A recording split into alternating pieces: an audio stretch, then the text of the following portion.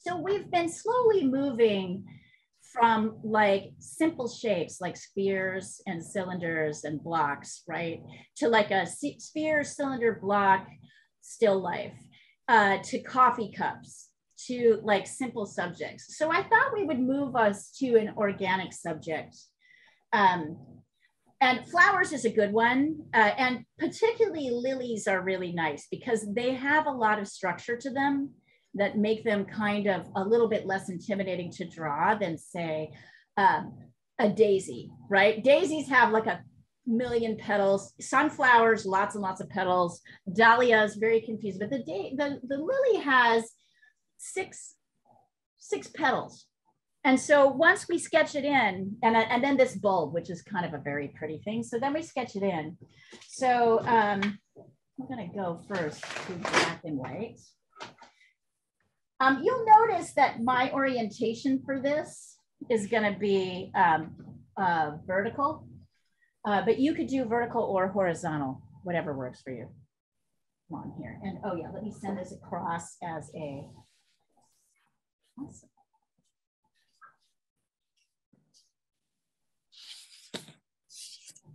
Here's the black and white.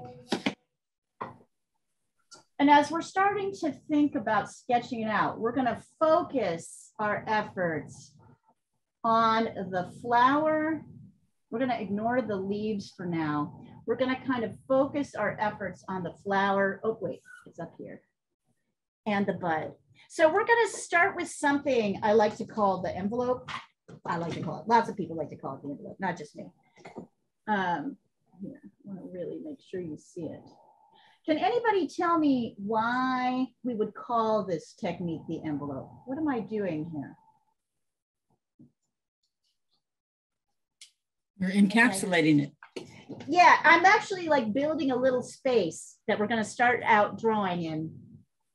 So that if I was to make an envelope, it would be in this shape for this image. Nothing would go outside the envelope, right? It would fit.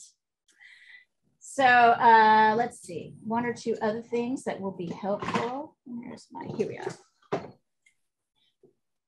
Okay, so here is that. So kind of from the top to the bottom, if I were to bisect this weird little dodecahedron, I'll find the halfway point. 1, 2. So you can just watch me for a minute while I set up the structure for this. 1, 2, yes. And then across here, halfway point. So what I'm doing is I'm finding the vertical distance and I'm dividing that vertical distance into equal halfway points and then quarter points. This is going to help me kind of get my shape in the right size and the right like connection. So the first thing I'm actually going to do on my canvas, forgive me, this is just like an old canvas I gessoed over, you can still see a little bit of the drawing, is I'm going to give myself a vertical, right? Here's the top of my envelope and here's the bottom right here. Notice it's bigger than what's happening here. So it doesn't have to be the same size. It's more about proportions. And then I'm gonna find the halfway point. So I'm kind of guessing. So you can see I'm sort of lightly marking where I think you can totally use a ruler if you want to, but I find that it's more helpful to kind of learn to assess sort of by eyeballing. So laying a little mark down and then I'm checking it here. See, I don't need a ruler to check that these are the same size. I think I don't have that quite in the right place. Let's see. Check it again here. So you'll notice that my thumb is here, my finger and my thumb are here at the bottom of the halfway point. This pencil is the top of the halfway point. If I go up here, oh yeah, that's totally not the halfway. I'll bring it down a little bit. There we go. That's gonna be, oh, nope, that's just right. So you see how I did that? I'm checking by lining up my pencil and the bottom of my finger with my halfway point. And then I'm seeing if I move up, is it the same distance? This is the best way to kind of think. You could measure and find your halfway point, but it is much better to like kind of start to learn to assess things using your fingers like this, right? Are these the same size? And that means it's halfway. You don't have to deal with numbers. And then I'm just gonna split each half in half. I'm gonna do the same thing. Yep.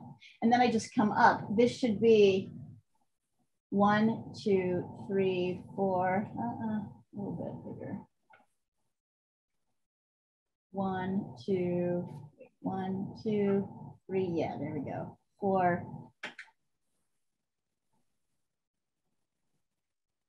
So you see how I'm kind of checking and then double checking?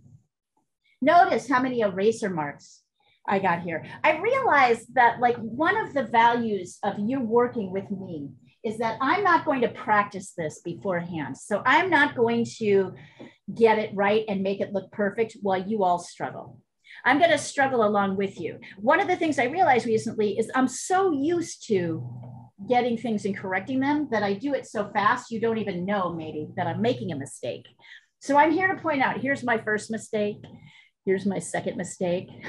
See these like little lines here that weren't quite in the right place. Those are my mistakes, which I just corrected, right? So rather than think I can get this right, I'm checking, I'm rechecking.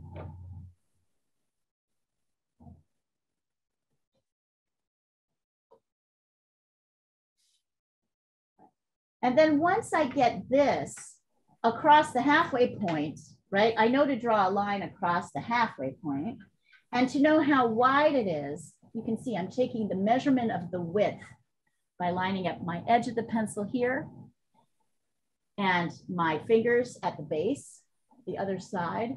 And I can see that my width is just slightly higher than my height, wider than my height. So if I come to here, and I kind of mark my pencil down like this, right? So I know that because my width is a little bit wider, taller than my height, I can come here. I usually mark this. Let's see here. Now I'm going to check it. Did I get those in the right places? A little bit too high. I'll bring this in a little bit here. There's another mistake, just pointing that out. I'm making mistakes. I'm so like used to the idea of mistakes is so normalized in my process. I don't even think about it anymore. It's just like, oh yeah, look, I've got to bring it a little bit. Okay, so this is the width. The next thing I'm going to check is it's not exactly, it's not like divided in half, right? It's narrower on the left side than it is on the right. So I'm just kind of double checking. So look at that. Now I have this little grid that's going to help me kind of put this envelope in the right place. So I'm going to have you guys do that here. I'm aware I was talking fast. I was making mistakes. I was fixing them so fast. I'm going to take a picture and then I would like you to send me before you actually get your shape of, before you get this shape in, I'd like to see your bars just to see that they're correct. So that's what I would like to see. I'm going to get another piece of tape here.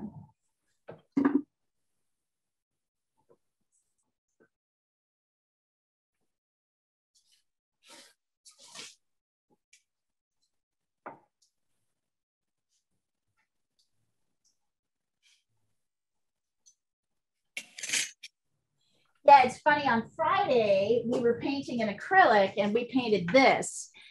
And at some point, kind of halfway through the process, Diana was like, I had my base all the way up here. I'd already painted all this in. Diana was like, your stems are too short. So I had to come back in and repaint out my stems. And I realized it was really helpful for people to see how do you correct, right? It's easy when you're painting and drawing to kind of drift a little bit. Those drifts make a big difference, even if it's only like a millimeter, it can make a big difference to your correct shapes. So just trying to position this correctly. Check that again. That's right.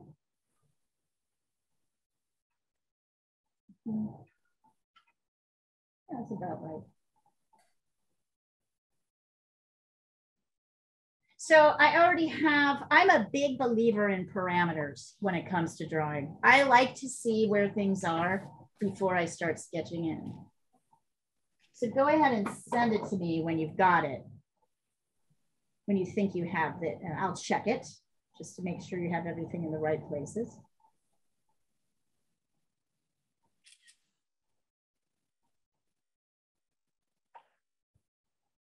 Nice, thank you. Pat, let's see. Let's check this.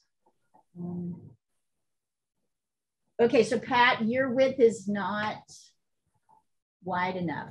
Look at the width.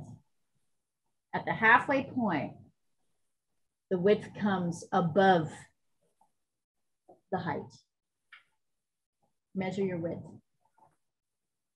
The width comes above. Yeah, the width has to be a little bit wider than it is tall. Oh, okay. Check yours, your width comes up to about here. Your width is way too narrow. Check it. Okay, let's see. And looks good. 4.5. Yeah, and yours is a little too wide. And I'm gonna suggest that you nip it in a little bit on this side, on the right, just a couple millimeters. But in general, that looks pretty good. Yeah, see, Pat, you did this.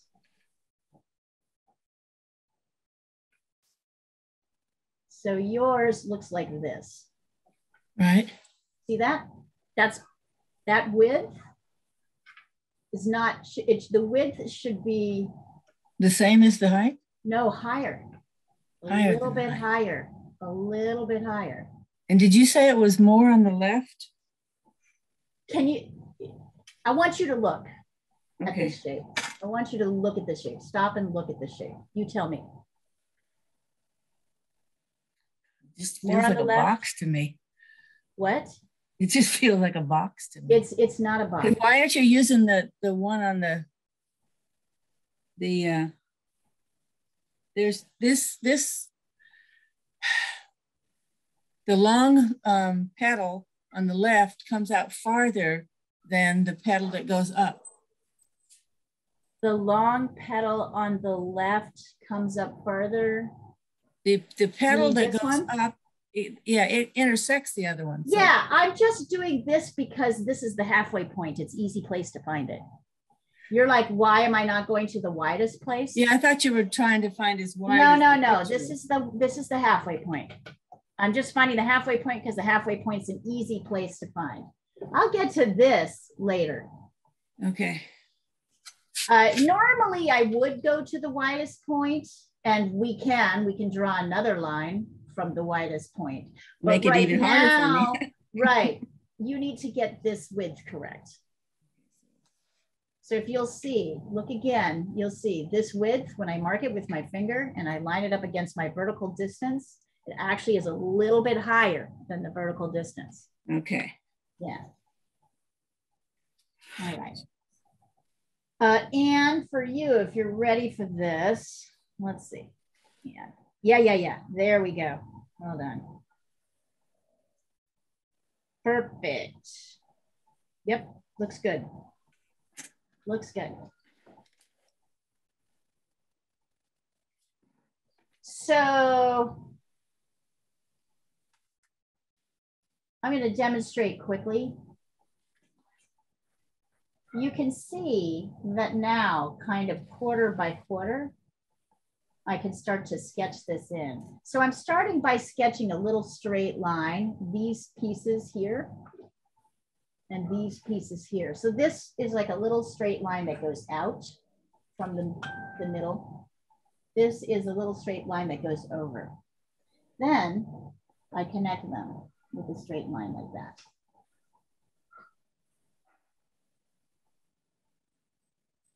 That's basically, it might come out a little bit more this way. This is basically how that works.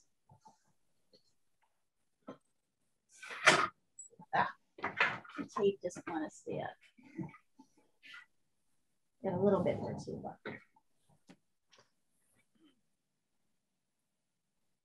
And Anne, if you want to, since you're there, you can go ahead and try it. Pat, just send your stuff to me when we get, let's get your grid right before we have you start building that out. I just sent it. Okay, got it. Okay.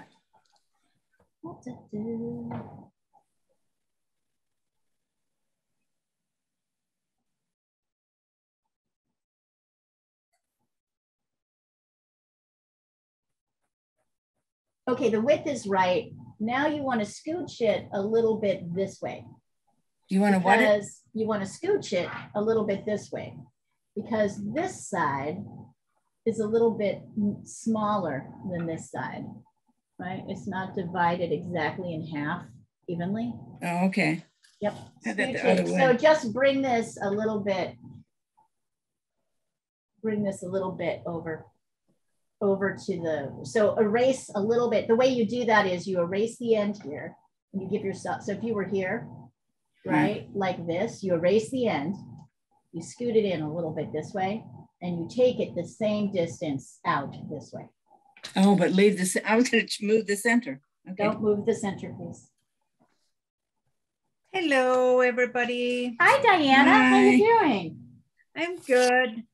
I got delayed by work, and then a friend of mine called me, and there was an auction of the stuff that was left over of my artist friend that died last year. Oh, yeah. So I bid on some of his stuff through her because they wouldn't take my American card.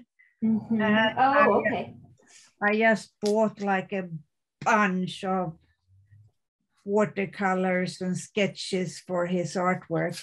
This wouldn't be Ed Asner, would it? Was he a painter? No. His name was Herman Poglin. It was okay. Yeah, he's fantastic artist. He was a ceramic artist. Oh, but I'm sure he had all the gear for all the things. Yeah. All right. Very quickly, you can see across here. If I go straight across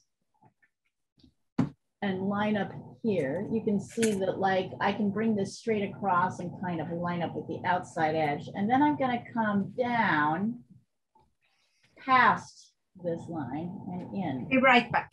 Yes. So this might have to be adjusted a little bit. So Pat, it is a good idea. I might have brought it out a little too far. So let me see if I can figure out. Oh, interesting. Okay, so it will have to be like, oh yeah, I brought it out way too far. Let's do this.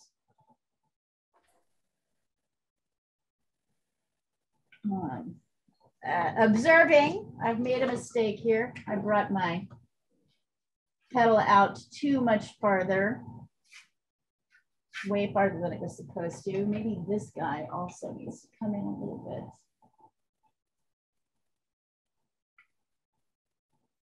bit.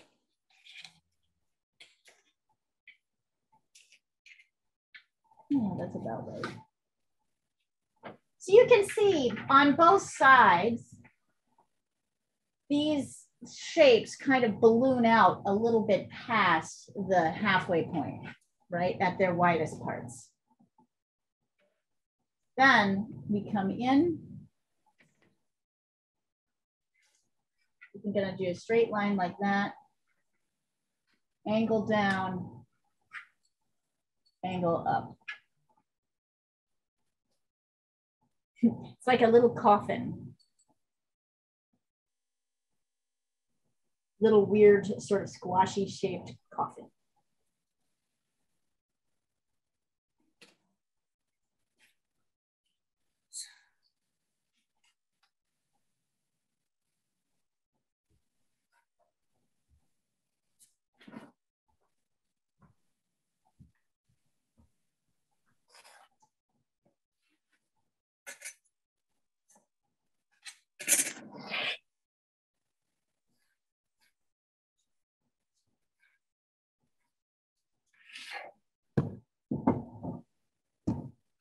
Maybe I want to bring it out a little bit.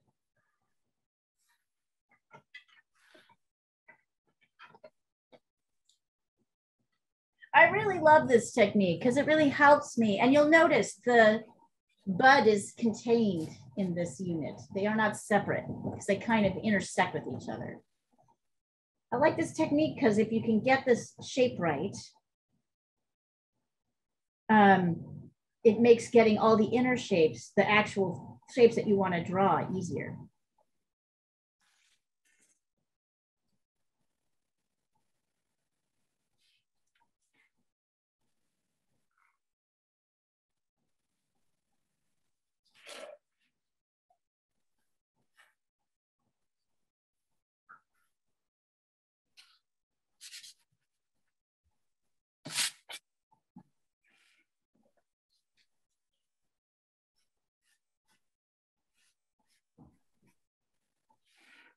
All right.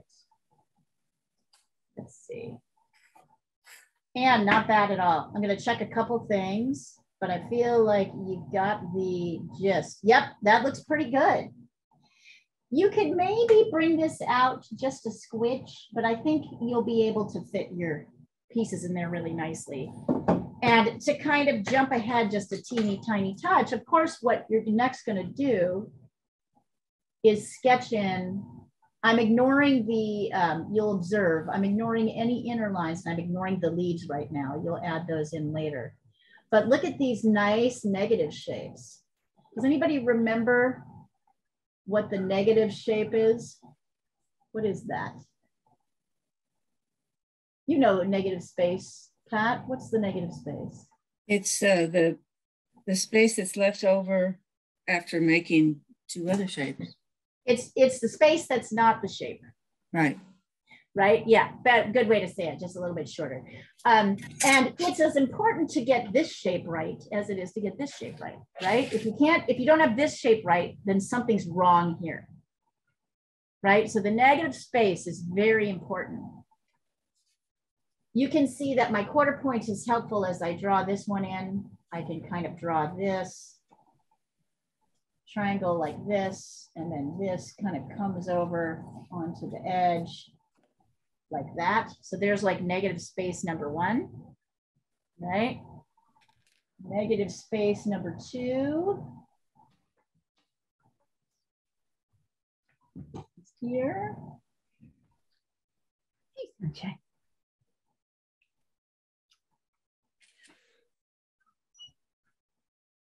Right, like that.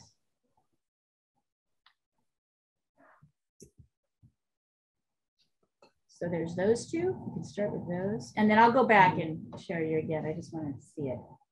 Let's see. Two looks pretty good.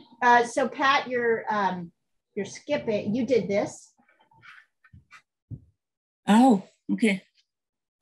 I certainly did. And you also did this. So observe. I'm going to mark them in yellow so you can really see them.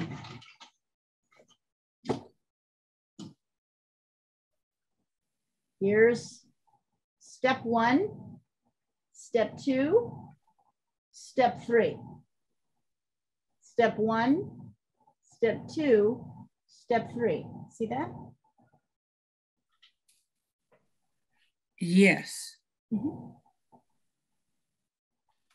It extends out beyond the halfway point.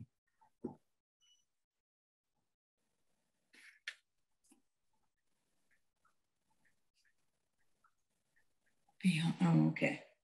Yeah. Seeing, this is everything in drawing. Getting to this place in drawing is the most important thing. If you cannot, you know, seeing these shapes is where you have to go before you can do anything else. Feels tedious at first, and then later you'll be like, how does anyone draw any other way?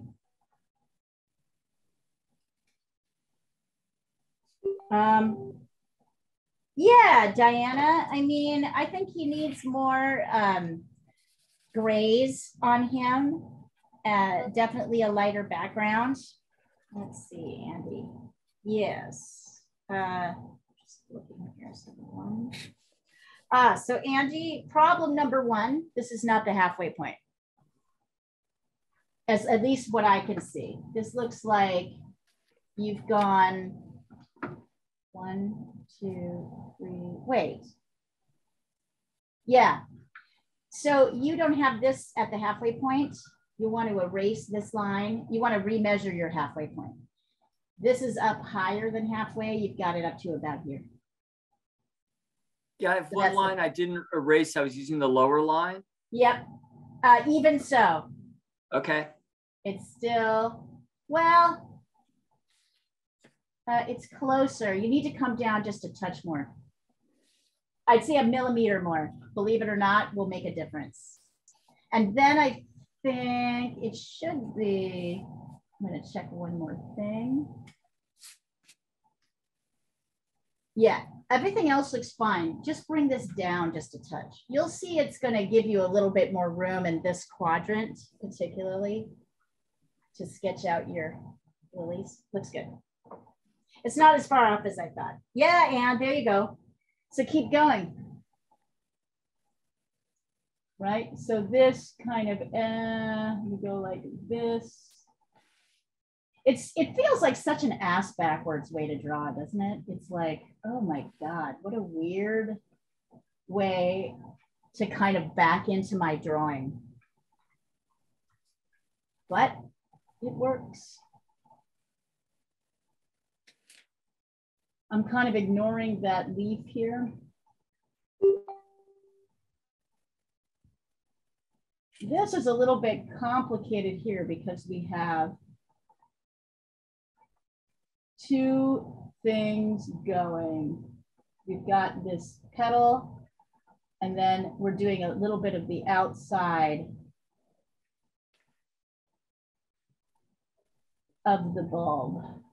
So this one is a little bit more complicated, but it does bear out. That's kind of the shape. It looks just absurd. Anyway, don't worry if it looks weird.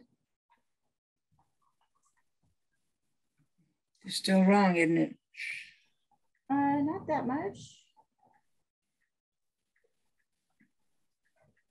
You're a little far out. Bring these in. So you've done this. Mm-hmm. Bring it in a little bit. Bring it in. Okay. It's better than it was.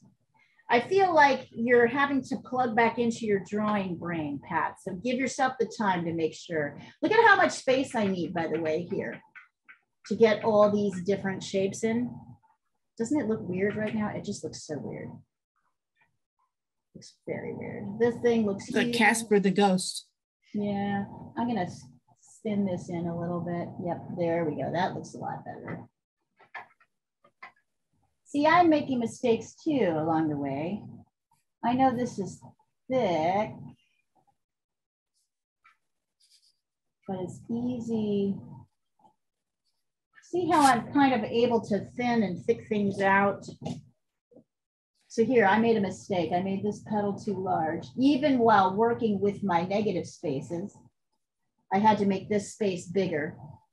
But notice how much easier it is to correct.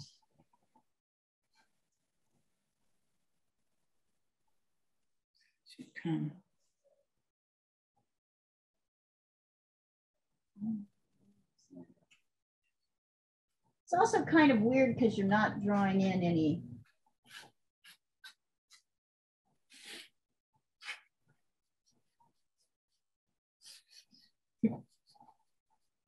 it'll look better as I get in my inner lines.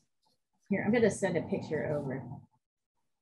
So yeah, Pat, now you can start getting in your negative spaces. Okay.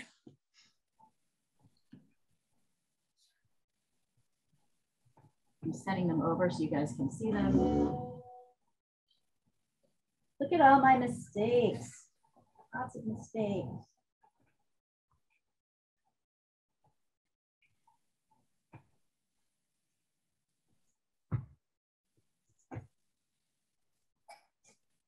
And then, you know, what's nice about this and what I really like about this at this stage. So this is what we would say where the drawing is really very awkward, right?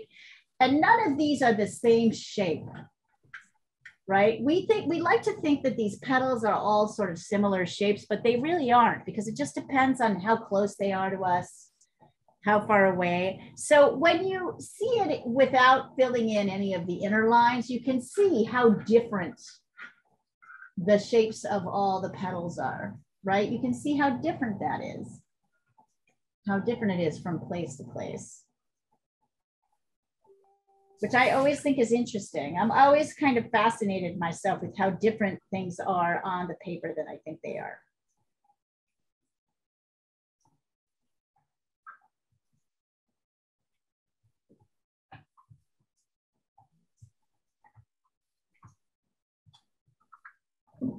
I really love this process.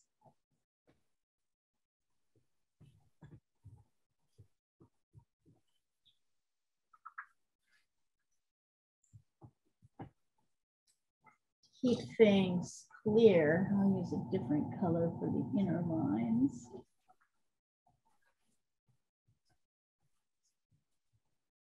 You'll see it's much easier to get the inner shapes of things. Is that it? I wish I could come up with a pencil that was easier to erase. Maybe you just need a better eraser. Maybe. We got about 8 of them here. Yeah.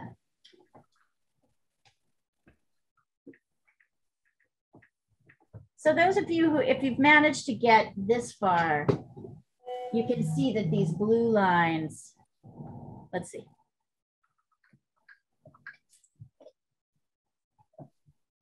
Yeah, that looks pretty good. I think this seems a little bit skinny, Anne. So if you can widen this, so you've done this, see that? So if you can widen this out a little bit, really look at this negative space here. Look at that shape in here. It's very skinny here.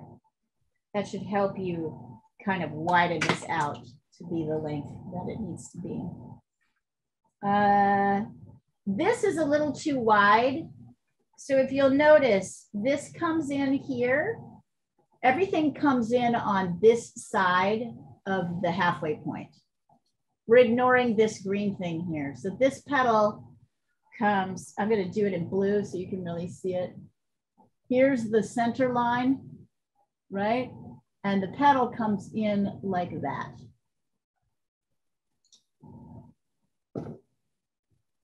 Oh yeah, you just didn't add this part. You stopped here. You want to like kind of ignore that. You want to ignore that leaf. We'll add it in later, like that. There we go. That's it. But see, fairly easily fixed. Then I can come in here and get some of the blue lines. So I can see that down here is this petal. And out here is this petal. I can come up here.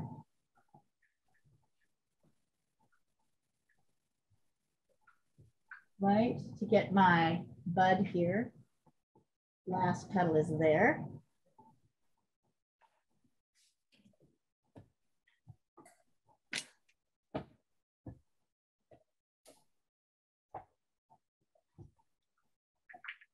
Really look at the shape, Pat. It's here and out. You're going okay. up like this. Oh, right. Okay. Plug in. Plug in. Plug in. This one doesn't look, this is too pointy. They're almost all, so you have this thing happening where all your petals are pointy. They're not really pointy. There's this little kind of flat right space right Nothing. there. Your left brain. What is this thing happening here? Plug in and really observe the spaces, observe the actual shapes, not what you would like them to be, right? Observe what they actually are, where they actually are. And I was so proud of myself. That'll teach you. You're a little bit slow to kick in today on this front. So just let yourself get there, right? Sometimes if you're worried about something or anxious about something, it's harder to pay attention. But remember, the value of this is paying attention. The value is actually paying attention to what's here. There we go. Now it's starting to look a little bit more like a flower, right? Like this flower, I should say, in specific. By the way, Anne, if it makes you feel better, I also had this shape wrong, had to redraw it.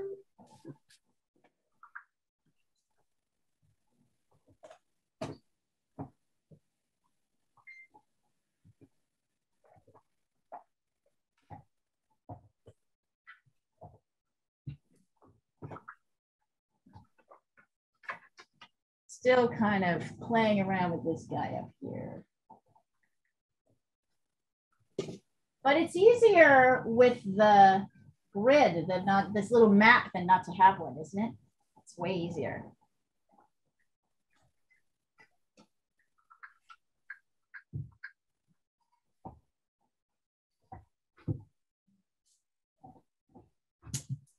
Andy, not bad. I'm going to tell you the same thing I told Anne, which is that this shape here is very small. If you look at the space between the objects, it's much smaller. So really look at this negative space and you'll be able to shape this correctly. Oh, wow. That's exactly what I was fixing right now. Okay. Ah, so see, you know it. This is what's great about this process, right? It makes it easier to see, right, where things are. Like it just makes it easier. It makes it more practical. There's this kind of little light area.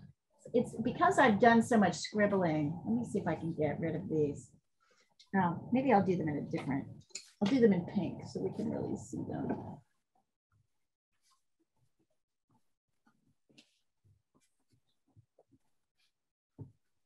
Yep.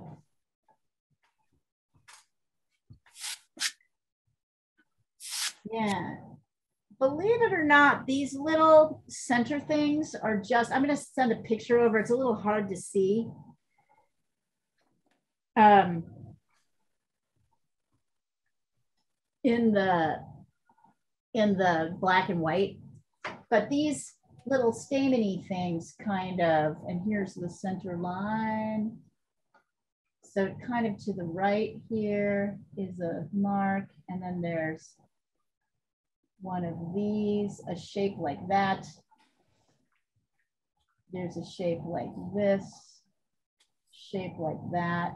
I have so many eraser marks, it's a little hard to tell. So we may go back to this later, but there's like 6 of these little stameny things.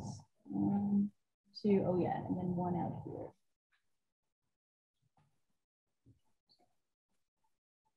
So if you can just get them kind of lightly.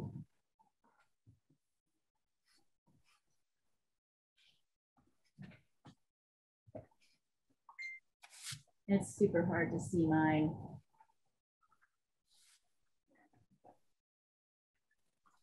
So it's 1, 2, 3, 4, 5, and then 6.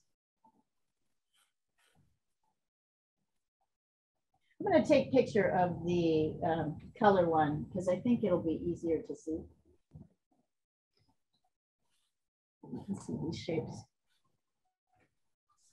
So if you're struggling to see it in the black and white. Yeah, I keep going back to the color because it's easier to figure out. Is it helping you though, really? It is, yes. Okay, all right, just checking. All right, go ahead and go back to the color. It can help. Sometimes it can help, sometimes it'll confuse things more. We'll see, we shall see.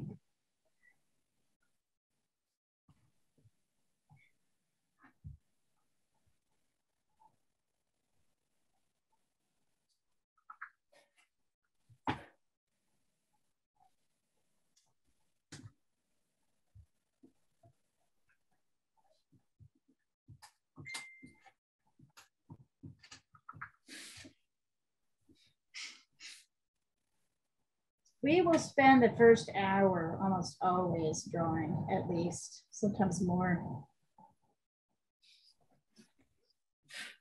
Getting your sketch in. The last thing, of course, that we'll do is get the dark medium and the light shapes kind of sketched in. I'm looking for a color. Let's see.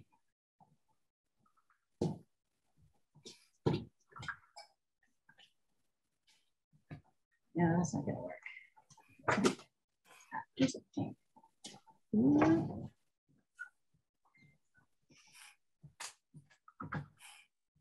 Okay. Can you see that each petal has kind of a light, a medium, and a dark?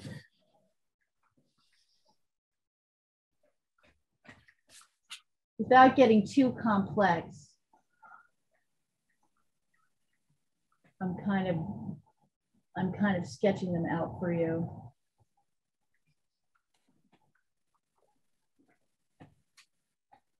This is a little hard to see.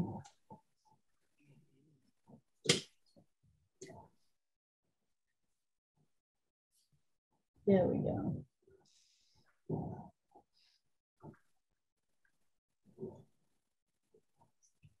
Without getting into too much detail, I'm sketching in the light and the medium and the dark.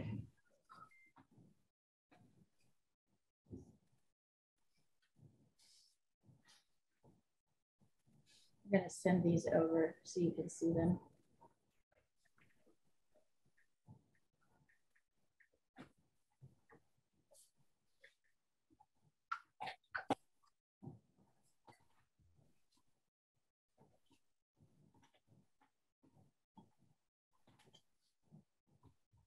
You can see that these marks are all the inside, lights, mediums, and darks.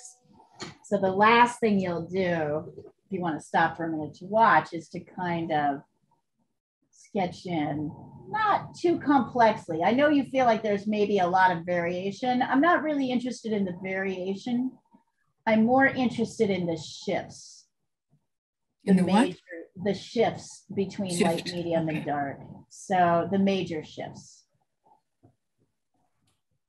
So you can see there's here,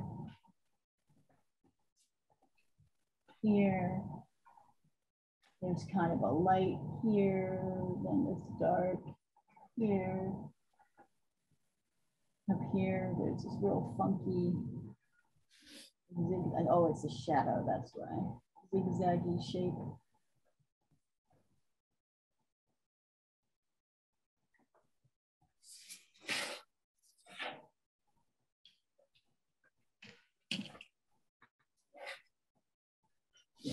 This. There we go. That's about as much as you need to do. So here's where we want to get to.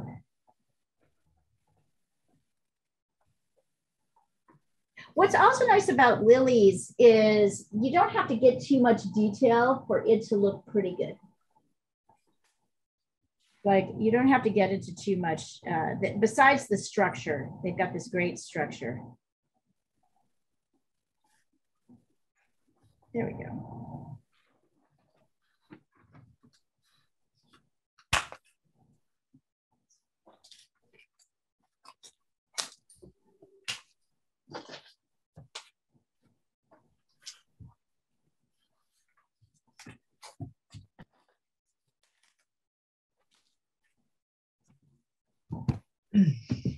Diana, what are you still working on the little penguin? No, I think I'm abandoning it. I think abandon it until you're ready. You'll be ready. I'm not happy with it. Yeah, it's and sometimes you get stuck in a rut and you just can't see. It helps. I am pissed off because yesterday I totally wanted to finish a fern and I thought I could and I couldn't. I just couldn't. I'm like, all I need to do is tighten this, do this, and everything I did not finish the fern for me. I could not do it. By the way, those of you who are observing, I'm kind of erasing the envelope. I'm gonna, yeah, sometimes you just need a little break from it because you just can't. And you're like, why? Why is this not working? I totally get it. Back to my garden. Yeah. Yay, that's great. I'm gonna do, because all citrus trees are blooming right now. Oh, how wonderful. So I'm gonna do citrus bloom. Do a citrus bloom and then maybe a far away shot of all of them. Can you get a bunch of them? Yeah. With a little bit of your bougainvillea in there, that could be really nice too, kind of landscapey. Send you. Hi, Muka. Hi. I'm gonna send you what I'm gonna paint. Okay, send it over. Muka, hey, Muka, come on. One of these, maybe this one, maybe this one.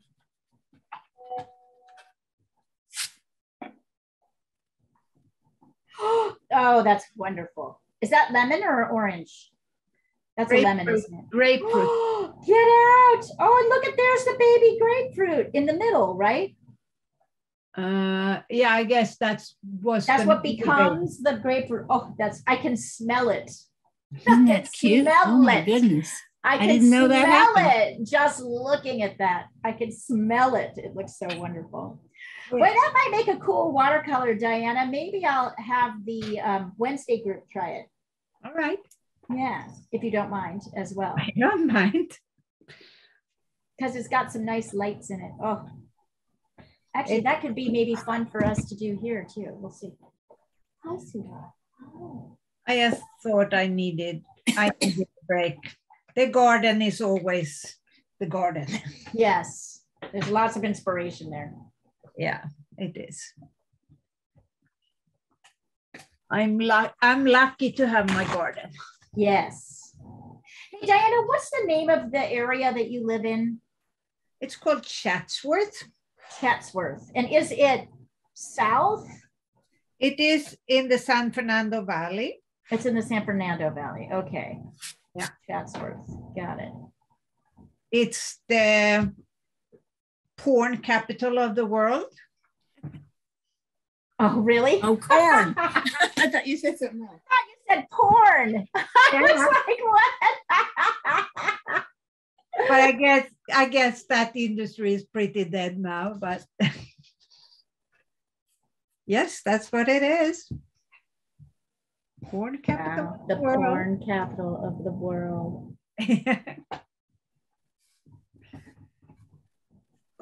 Oh. That's funny. Hello, Muka. It is.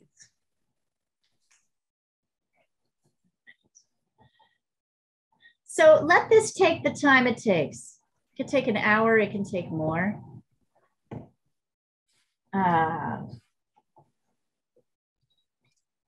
And if you want to, you can put some of the leaves in, but you don't have to, right? I could put maybe 1 or 2 leaves in like that. Don't have to put them in, but maybe a couple would be nice. You can see how easy it is to put the leaves in after, but it's more color mixing. So maybe not so many. I'm just gonna put in those 3. Remember, you also have to mix and paint those. So you might want to stop just right here. I'll be right back, you guys. Run quickly.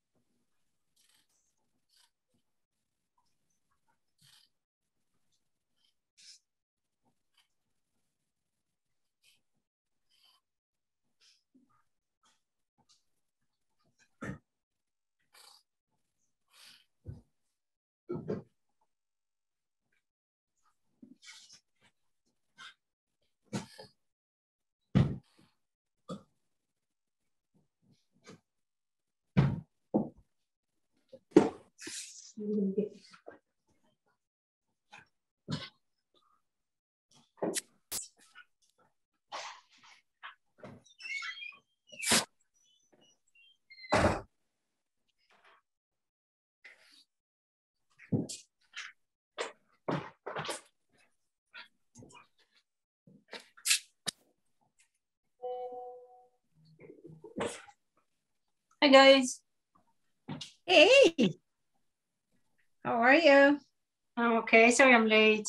I went to try to find a vanity unit and it was a complete waste of time. You didn't find any? No, I went to Home Depot where they only had very few on show and none of the tops, you know, I thought at least I would be able to see the difference between marble and quartz. Yeah. And then there were a couple of shops nearby and they were both closed. Of course. So I'll go tomorrow again. And this time I went to Virginia. This time I'll go to Maryland. There's a big shopping area there. Oh, okay. There's this Home Depot Design Center, and I think it's a bit more market, so maybe they'll have a different sample. Yeah. And my car wouldn't start yesterday. Hi, Leah. Hi, Sandra. How you doing? I'm okay. I was apologizing for being late. I went on an expedition to Home Depot. Oh, an expedition.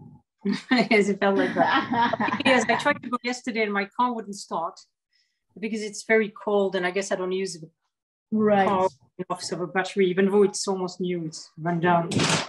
So I bought a trickle charger and charged it overnight. Right. And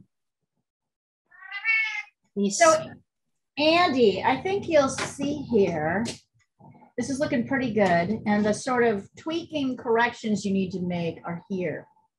So what I can see is this petal needs to come down almost like this. Here. Too many, not enough. There's this shape, right, for that petal. Right now, your petal is looking a little bit like it's up here. So you want to bring it down, bring it in, and that will help shape these two petals. Otherwise, it's looking pretty good. Excellent. Sorry, I sometimes just go straight to the thing that's wrong and I don't say anything about the things that are right. The other petals look great. Remember. No, tell me the ones that don't work. I know, it's efficient. You know, it's just efficiency. It's like, oh, just go right to the problem.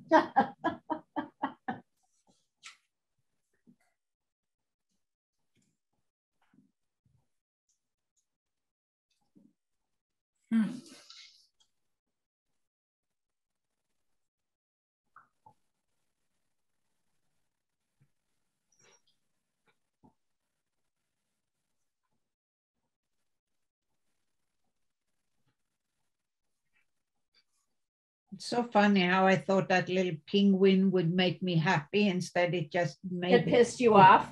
Are you still working on it, Diana? Huh? She Are you stopped. still working on it? No. She stopped. It's bothering her. Is She it, can't quite does it get need some shadows? Maybe, I don't know whether it does shadows. No, I just think she needs to like leave it alone for a while. You know, Diana, the truth is what's really inspiring you right now is your garden. So stick with what's inspiring you. Then the little guy will come when he's ready. Well, I think I did this too small though on my canvas. I might have to make it bigger.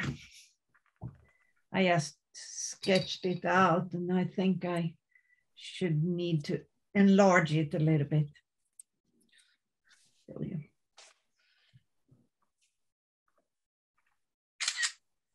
Oh, Let's see. yeah, well. I can really just smell it. Yeah, make it bigger. It takes up more space. Yeah. Connect it more to the other flowers that are around it. Yep. Yeah. Working on black gesso, I see. Yep. It looks nice. So it's so nice. Black is such a beautiful color. It supports all the other colors so well. It's nice when you work with light colors on top of it. Yeah. I like it with everything. These days, I do everything that way. It starts dark and red and layers lighter. Yeah.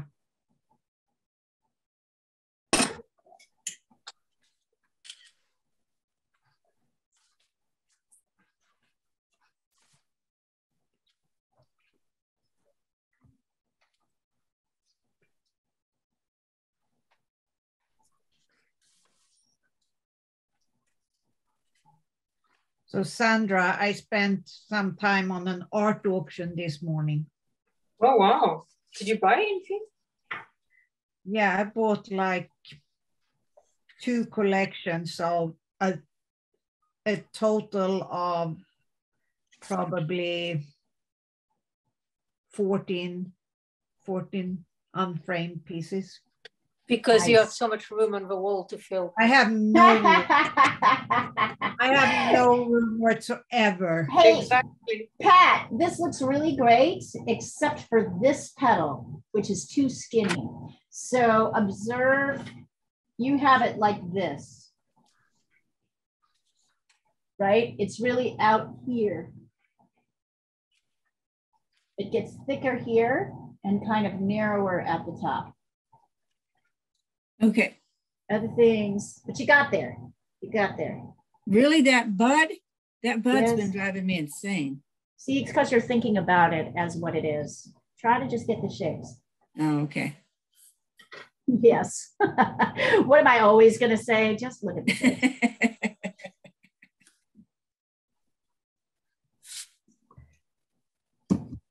Yesterday in the drawing class, it was fascinating to see everybody's anxieties come up. And it was all, wasn't around the same things, but it was all around specific things that bothered them about whatever they were painting or drawing. I'm bothered by that. I'm bothered by this. It was the thing. It wasn't actually, and because they were bothered, they just couldn't see the shape. Kind of fascinating. While you guys are doing that, I'm going to start pulling colors. Let's see.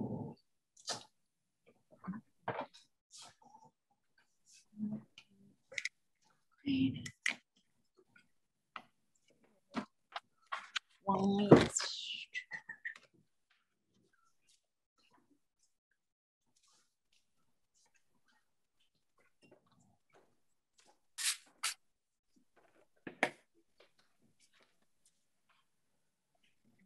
Not bad. And darks and lights.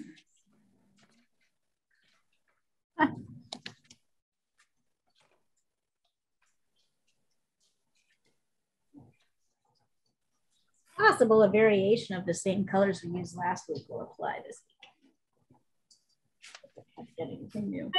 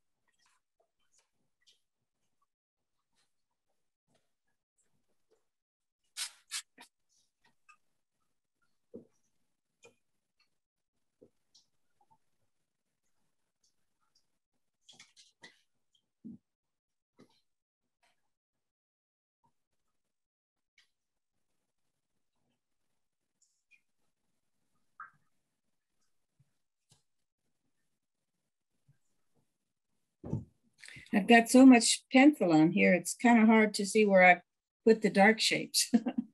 I may have to just go by the photo or go by the colored photo as I do that. Okay.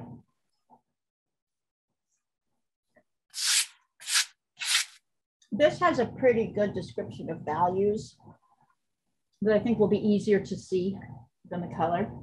The black and white, okay. Mm-hmm. It's a little bit, I pushed them out a little bit more.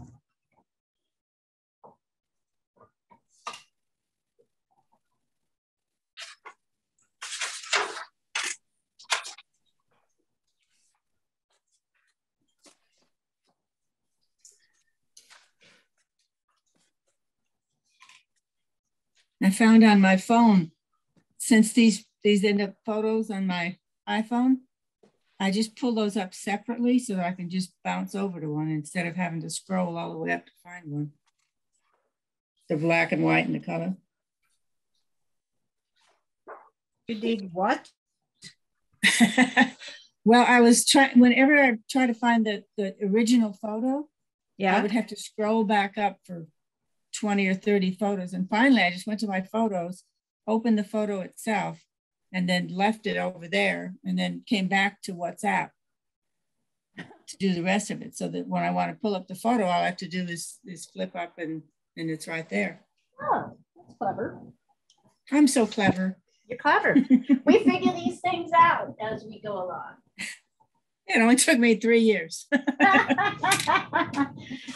I understand completely. I'm working with 2 iPads and 1 cell phone. Oh, wow. So am I, actually. And your a computer. printed picture. I'm working with a Surface Pro, a tablet, and a cell phone.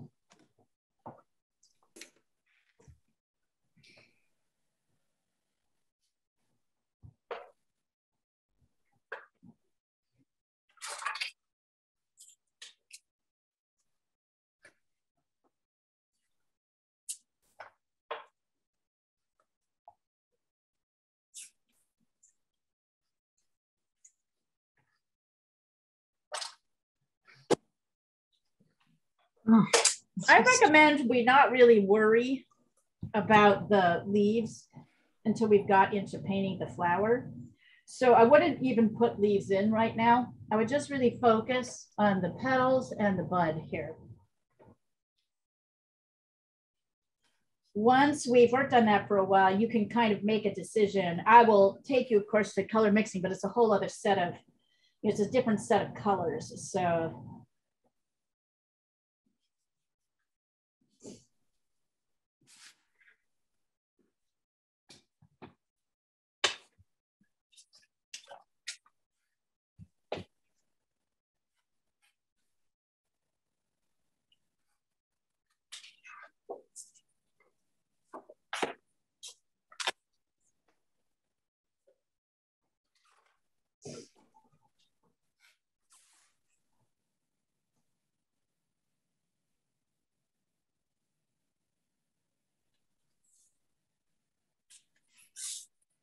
What colors are you going to use?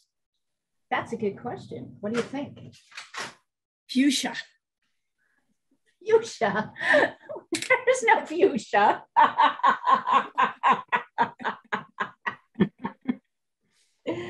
Let's start with, is this warm or cool? Oh, I hate that question. Mm-hmm. Is that warm or cool? Cool. Yes. Oh, You're wow. getting better at it. So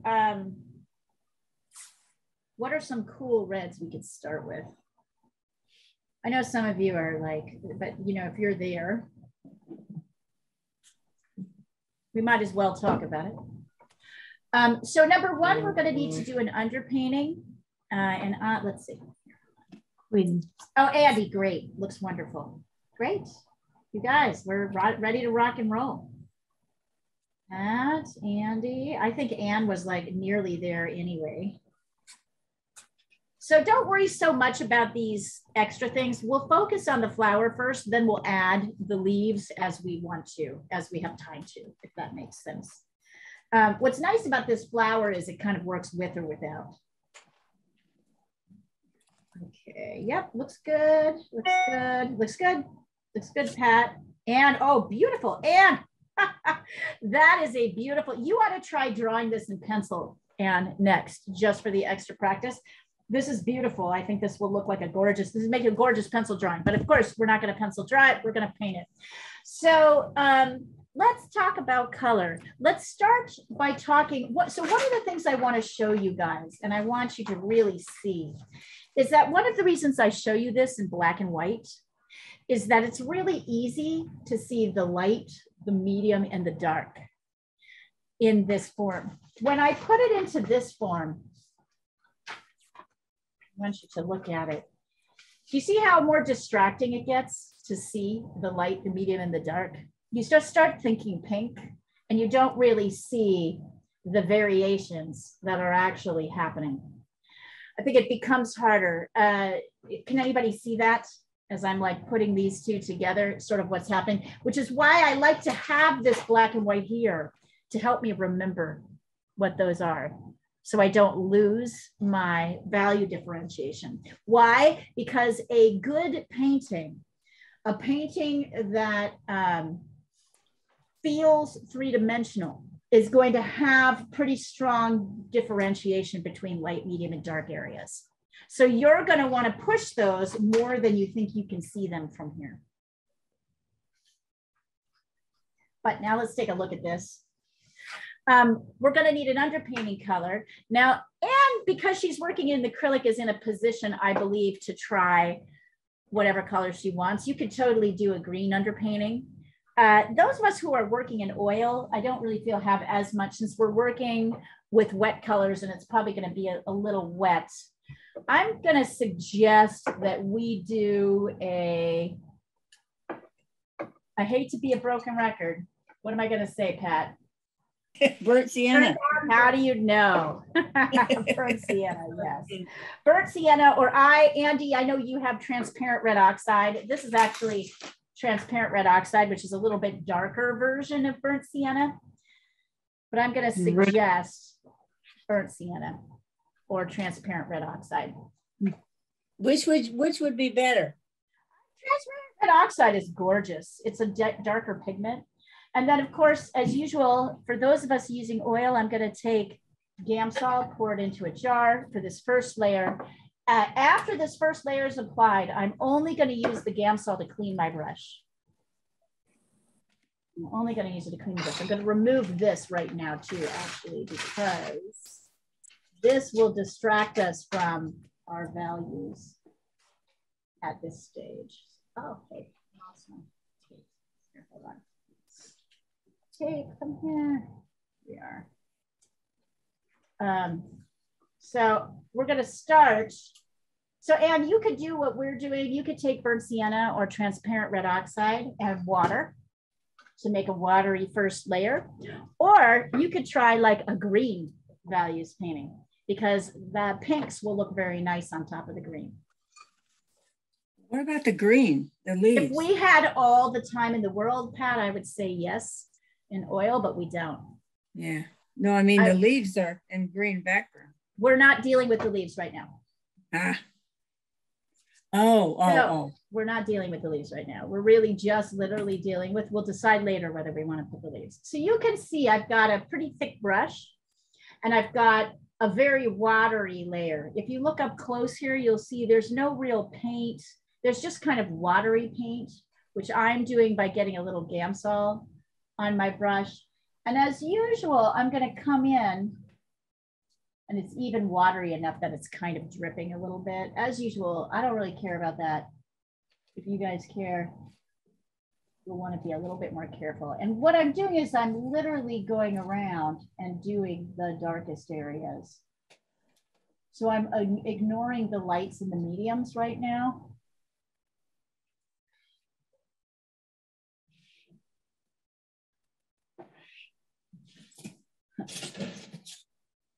There is this kind of, and I'm getting just the darkest areas. I love this color. I mean, I just think this color is gorgeous. That's also why I tend to go to it a lot. Notice I'm only doing the green. If I've got, I do have one or two.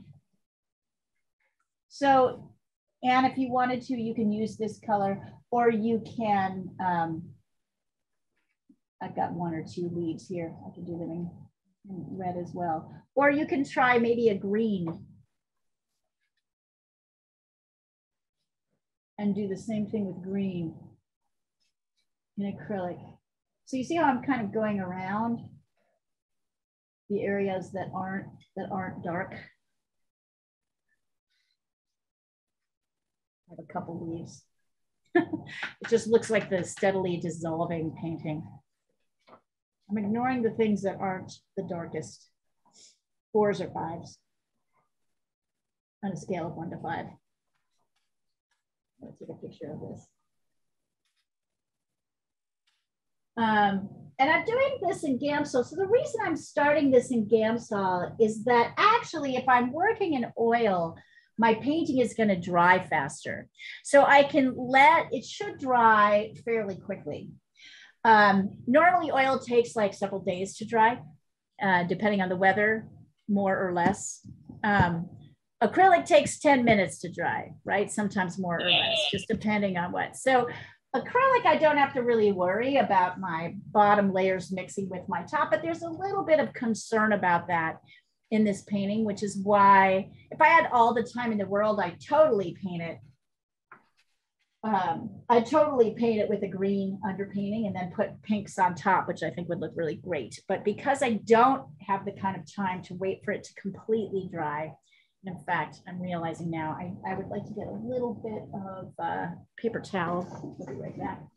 That's really helpful for me painting at home, what you just said. Thank you. What's that? That sometimes you can just leave something and let it dry if you like the color better. Yeah. Think about that. Yeah, totally. So like just maybe have 3 going at the same time. You can do 3 underpaintings.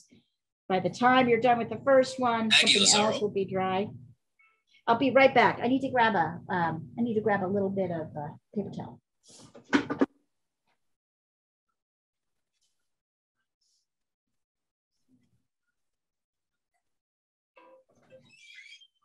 What are you painting, Sandra?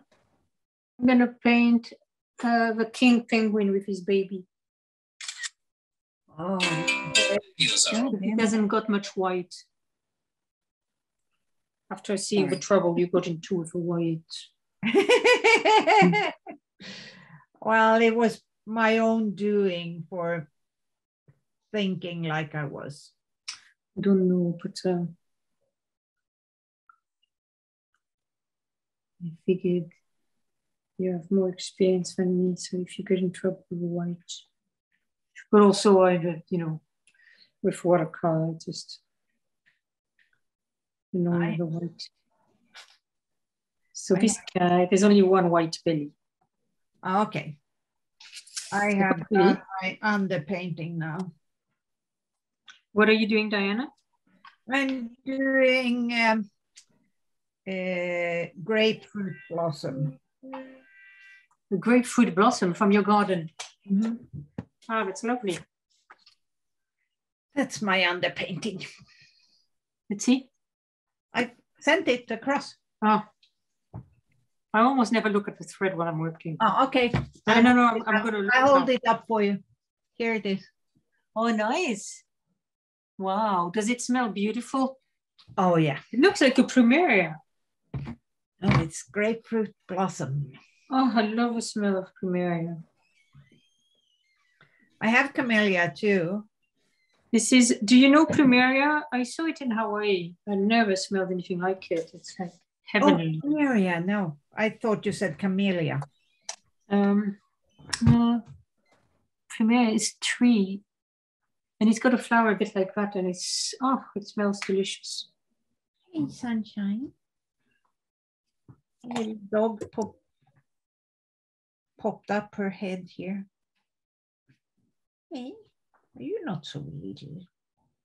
You're a big dog. Yeah. You're a big dog.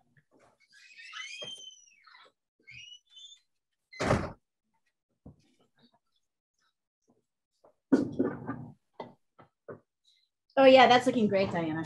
Diana's doing a little bit of this reverse idea. And you can see here, I'm kind of wiping off in the areas where it dripped, where it's a little bit lighter. That looks great. We'll see. We'll see. I want paint everywhere, but I want a kind of values map to remain. So when I go in and I do my lighter values, I'm going to use even more liquid. So I'm lighter. So, and for you, this will be water, right? So that I create a kind of lighter. I cover up everything else with this kind of lighter color. I want there to be some remnant. And in truth, I also am going to go around the background with a little bit of color. But I would like to show kind of my lights and darks. I'm not getting too into the detail yet, but I want to remember where they are.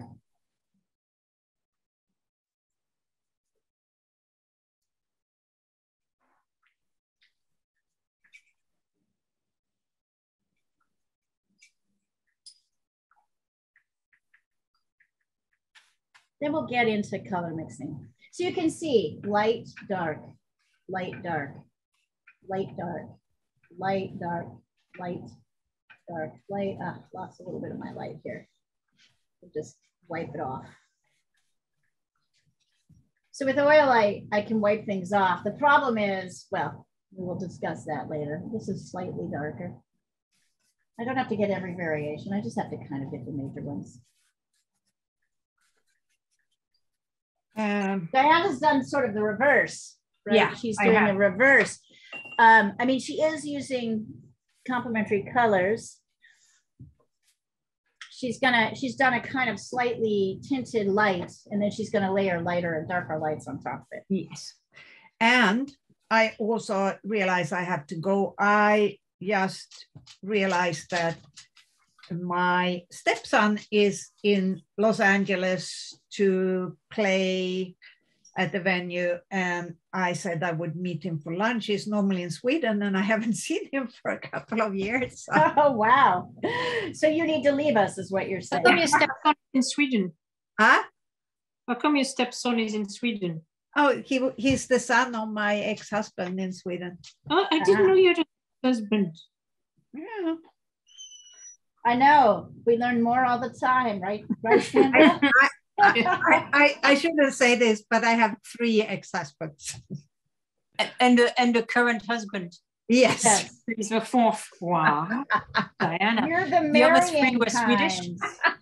I You're was a going to say, serial I learned my monogamous lesson after couple. one. You learned your lesson. Serial I've monogamous. never been married once because I worried. Wise woman. So, Diana, the other 3 are Swedish?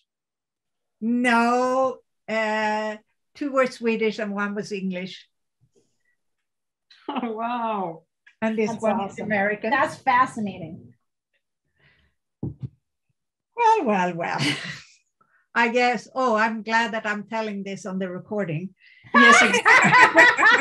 How many stepchildren have you got? Busted. It's okay. You have to go way far in. Yeah. And Diana, how many stepchildren have you got? 2. 2. The other is Frank's daughter. No, they're both sons of the same guy. Oh, okay. Yeah. Brothers. Yeah, they're brothers. And you knew them when they were little? Yeah. Ah. So you're kind of like their mom. No, they have their mom. She's alive. You're their stepmom then. Yes, you have that role. But The nice stepmom, not the evil one. I lived with them for 8 years. From what age to what age for them? Not for them, not for you. I'd say the youngest was probably, or maybe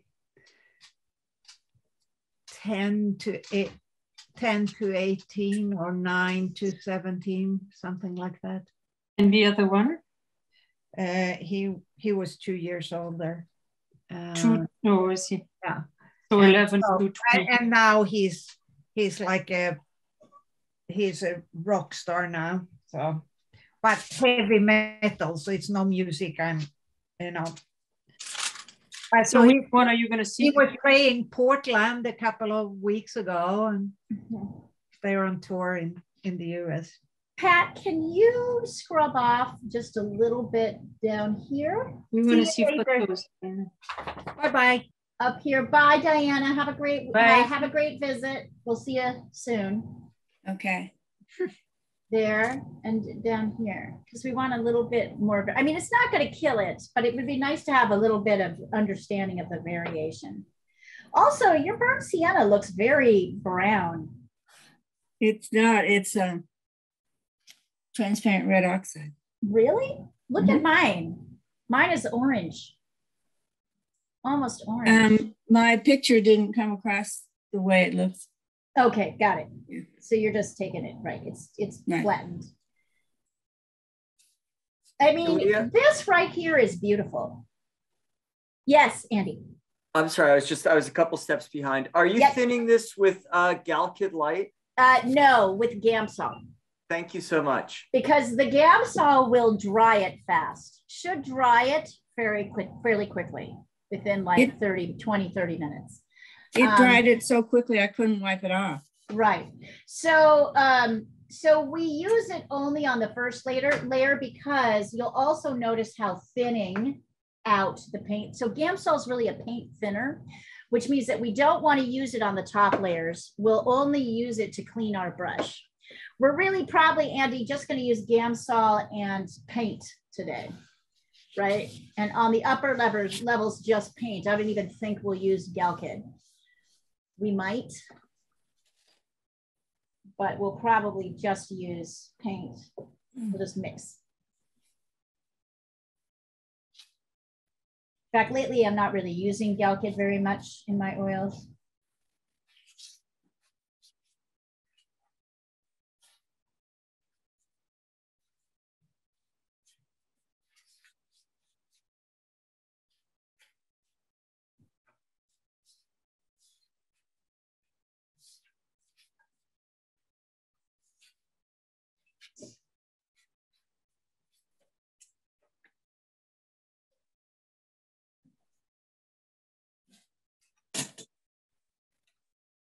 I want to send something across.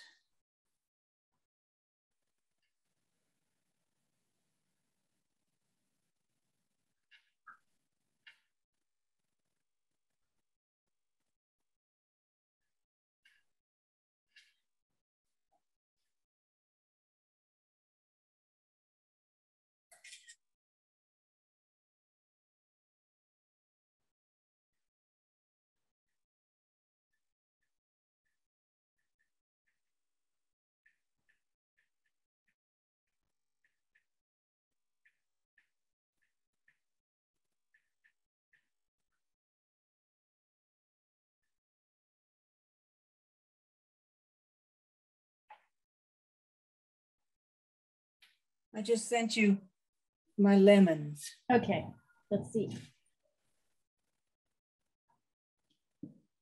Just lost WhatsApp here. Okay. Oh, Pat, that's gorgeous. You like it? I love it. I love the background too. It's stunning. Bravo. Did you work on that this week? Yeah, this week and last, actually. Good. It's gorgeous. Absolutely gorgeous. Don't you guys think? Turned out really nice. I wish Diana could. Is the blending okay though? The blending's beautiful. Okay. Don't you think I'd tell you? I think it's gorgeous. That means the blending is good. Wonderful. Thank you. I like seeing how much you're working on things in between. I do have your drawings when I'm not on, but I haven't got around to painting. And I'm hoping that you can kind of keep this little studio space you have set up kind of all the time. Can you? I do. I do. Always here. That's just like my room. Well, then I guess you can keep it set up. You know, Diana sits on her bed in her bedroom, and Natalia, who's in Gdansk, Poland, also sits on the edge of her bed all the time, to do all of her work. I was sitting up here, but I found that it's nicer to be on the ground. Like, yeah, I like it. That must feel, it's kind of like being a kid again, isn't it? Like in kind of sprawling out and drawing on the ground. Yes, I think that's great. Diana has a dedicated room. Mm-hmm. No, it's a bedroom though. I mean, there's a bed. It's a guest bedroom. It's a guest bedroom. She's not on the bed. She's sitting on a couch. She's sitting on a little bench that's like with the bed right behind it. It's not like anyway, if you've seen the pictures of the studio. So yeah, I've seen the bed, and But I'm not seeing the whole thing, you know, because I'm usually looking at Diana. Yeah, you're looking at her. She's sitting on a little bench, and then right behind her is her bed. I think Natalia is doing the same thing. A little bed.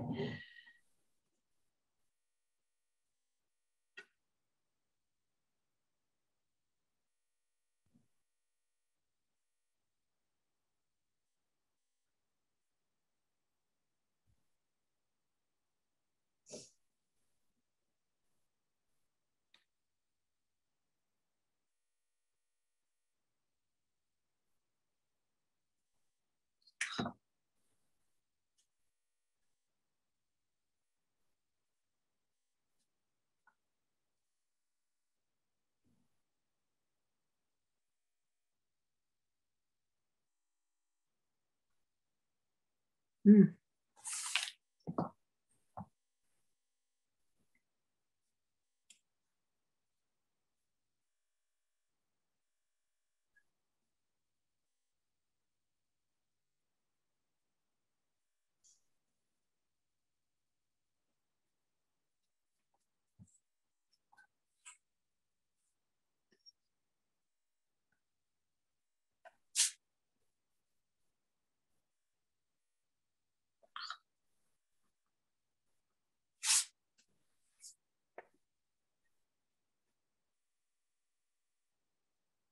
I'll be right back.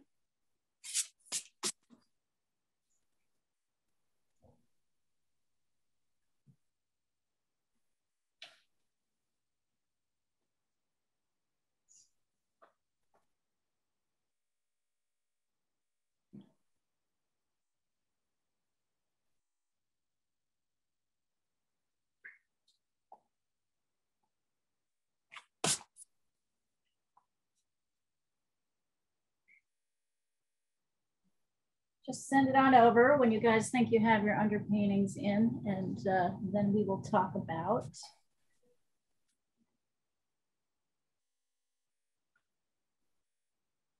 we'll talk about mixing.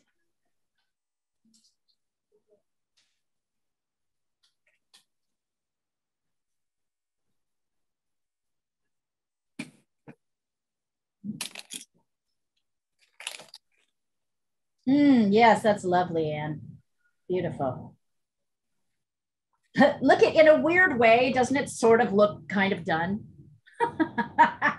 Like you're kind of like, what do I really need to do? A really good underpainting will make you feel like the painting is 80% done. You'll be able to step back and go, in its own way, it's kind of beautiful. And that comes from paying attention to the lights and the darks. It's wonderful. Take a quick break. Get up and stretch, Anne, while we wait for everybody else to kind of catch up with you. And then I'll have you pick, and then we'll talk about the top colors. Take a break. Take a break. I realize I don't. Anybody can take a break, of course. It's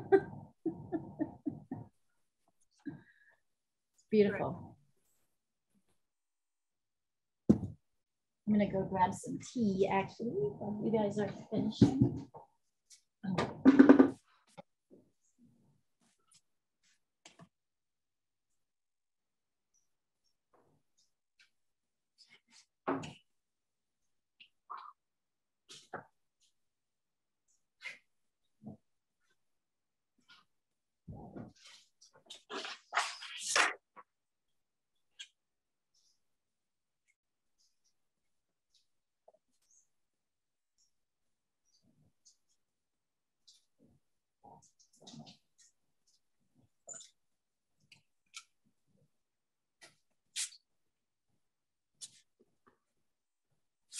Yeah.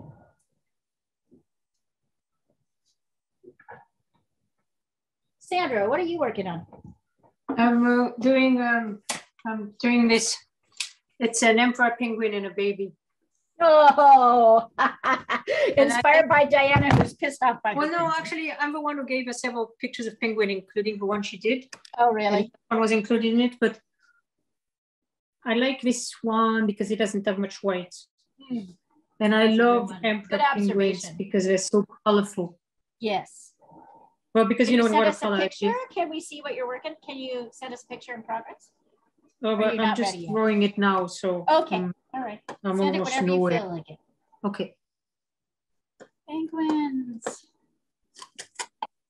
Yeah, I'm glad I didn't attempt that white penguin in watercolor.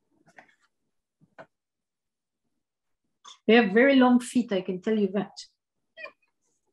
That's so cute.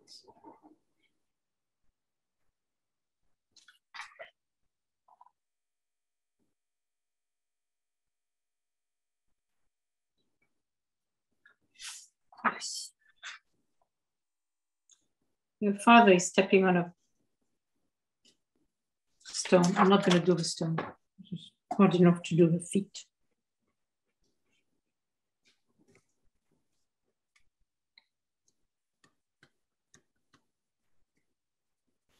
It's very different from the type of penguin Diana's doing. Yes, that makes sense. It's probably just not enough variation. Yes, it's not enough contrast, right? Yeah, that tells you something though, isn't it? You think you can kind of deal with it, and then contrast is important. You can push the contrast. You can make it more dramatic to help your painting, but if there isn't enough kind of naturally in the subject, it's difficult to know where to put it. It means that it looks flat and there's no shadows, and it's a white penguin against white ice, a white snow. So you guys have learned so much. You talk about art. Like it's been a lot. I mean, you've got. I mean, this is a really nuanced way of talking about a subject. I'm really impressed. It's sinking in everything you teach, Leslie. Right, it does over time, and not just like what I teach. Right, you're teaching yourself as you're going through. Right, you were a great thing, but I'm also, even when I don't do the actual lesson, listen to. No, everything. I hear you listening. No, you're that's why I'm like, wow, Sandra, that's awesome. And I often notice that you're stepping in with the less experienced people to explain what I'm trying to say. Have you noticed you've done that several times? Because I try not to answer the question when you ask. I like it. Give them a chance, but after that, they don't. After that, you're like, yeah, you guys don't get it. No, it's really, I'm fascinated to hear it. It's like so, it's like just levels above to be able to explain it. Right, to explain what's going on. It's so interesting. All right, let's see. Somebody sent me something. All right, Andy, you decided to go with pink as your underpainting? That was actually quinacridone red. Quinacridone red. Did you? So we're going to use that for our top layer. You may want to wipe it off a little bit and put something different underneath, like a little bit orangier. Or was that your second layer?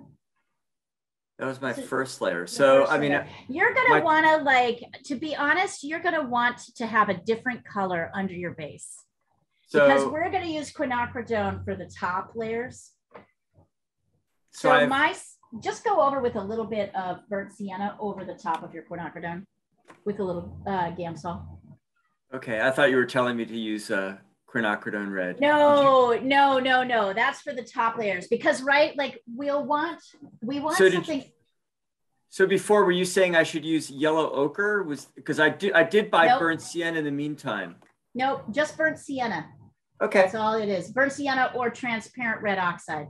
I know you have that was the other one. Okay, color. Great, thanks. So transparent red oxide. So just get some sort of bright orange in there over the top. You'll not, and use Gamsol. You will not regret it.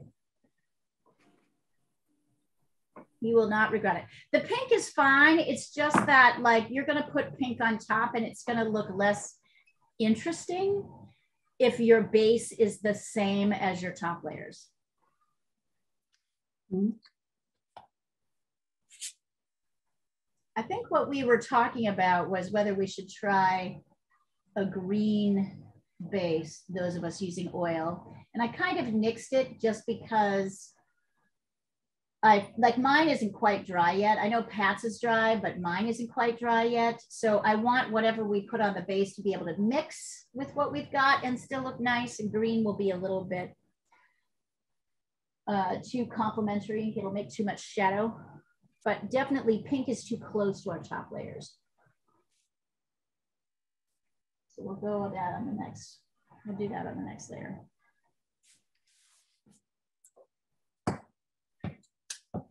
Yeah, Pat, really great blending on those lemons. You really got it. All those years, like all those years of doing spheres has come in and that's why we start to come into play.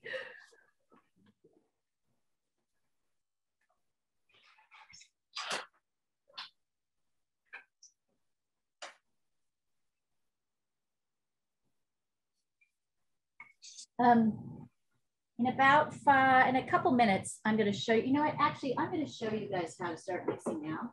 So Andy, if you want to stop what you're doing just to be able to watch, then we can kind of rewind and go back. So as Pat observed, this is a cooler red. There is a tiny bit of warm red in there, but in general, this is cooler reds. So there's a couple of cooler reds you might want to put on your palette. I have alizarin crimson, which almost looks like a burgundy. I'll take a picture of it in a second to show you.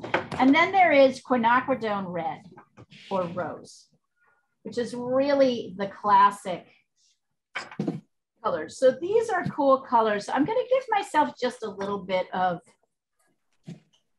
cadmium, but just look at the difference between these three. It's just like, it's kind of absurd. I'm going to take a picture of it so you can really see it. So the warm red is on the right. Cool reds.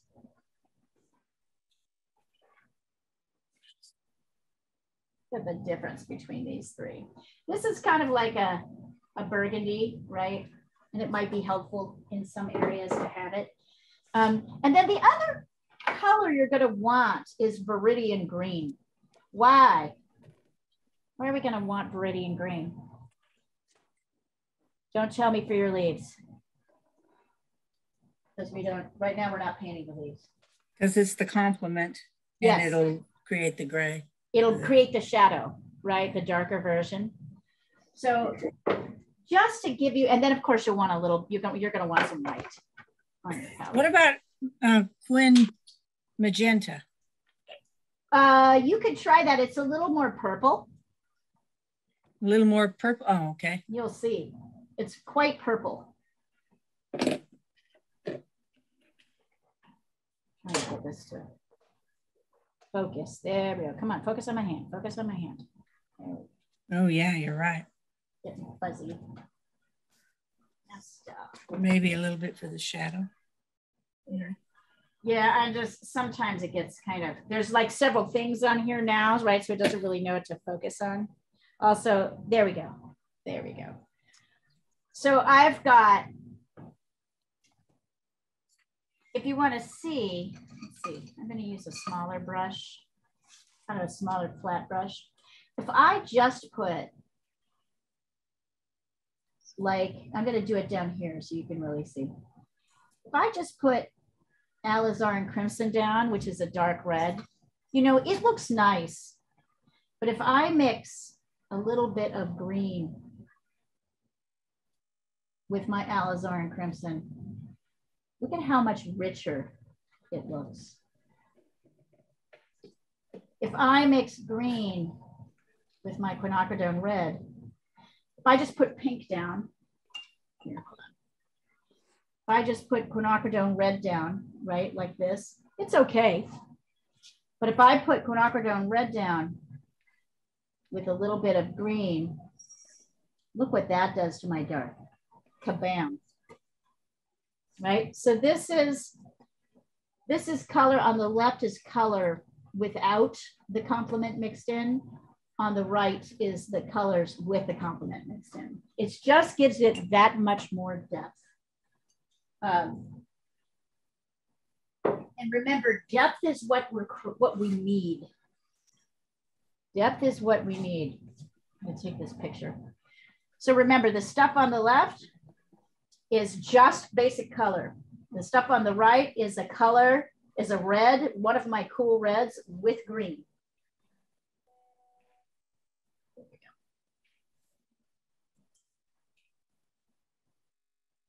Oh yeah, Andy, that's gonna look really awesome now. That's gonna be a great values painting. Okay, so as usual, we're gonna start our painting using the darkest areas. I'm really tempted to go back to this, right? I want you to return to this to see where they are. And even if some areas appear to have kind of lighter bits in them, I want you to really observe that these darkest colors are either going to be, and by the way, at this point, I am just working with a brush and paint. I don't have any colors, and you can continue to dip your brush in water to clean it, but you're going to want to use less water. And you're going to want to use more paint. So oil painters, you're going to only use your Gamsol for cleaning out your brush, which means that in between sessions, if you're using the same brush for everything, you want to clean it off, you're going to dip it in your Gamsol like this, and then you're going to squeeze it out with your paper towel, right? So that you get all the paint off, and then you can mix. And my first mix is going to be either alizarin crimson or quin red with green. And I'm going to come in here and add that in. I'm going to add that in here.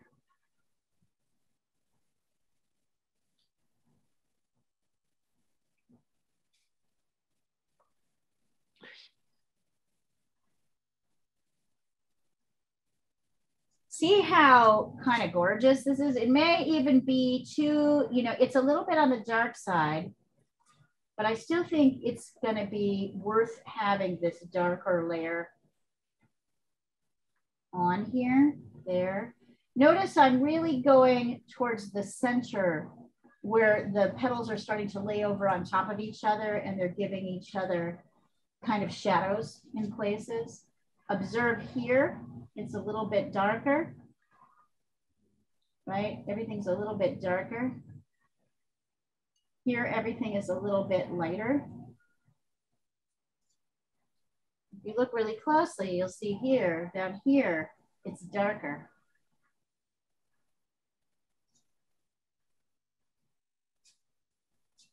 So I'm going to start by adding in that, and then I'm going to try adding a little bit of I'm gonna add just a touch of white to my quinacridone red so that it lightens a little bit. And I can make that a medium. Oh, yep, gonna need a little bit more. I might also need a touch of green in with my pink, I'm finding, because it's looking a little too pinkish on its own. And then see how I'm kind of blending in? Yep, more green.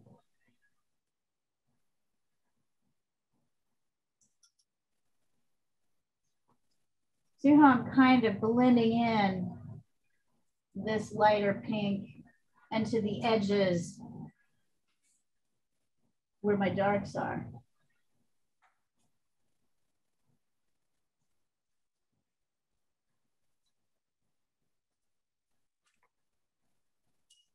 Now with oil, this is super easy. I can do a soft blend almost everywhere. And then of course I just add more white as I want to get lighter.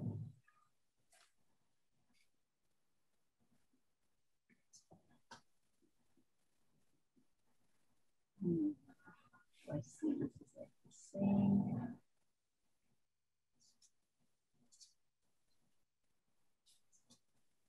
Now, if I feel like my pink is too pink, I can also add a tiny touch of red, cadmium red. I'm gonna try that to see if that helps me. Yeah, I like that actually. There's a slight bit of warm. Otherwise, the pink tends to look too Pepto-Bismol-y.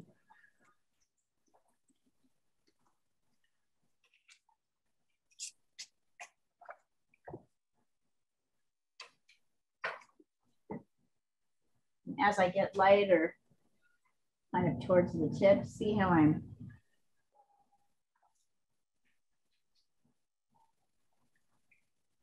and notice how almost everything is a soft blend. I'm coming into lighter areas now, so I'm like adding in these light edges. This is mostly white. A little pink in it. A little white up here.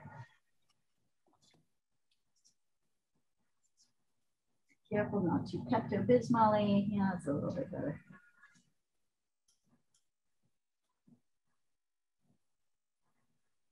See how I'm kind of blending in over the top?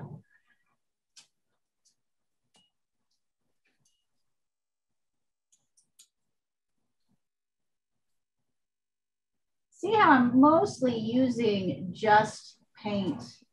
I'm not using any medium. I'm not dipping my brush. Over here it's super light.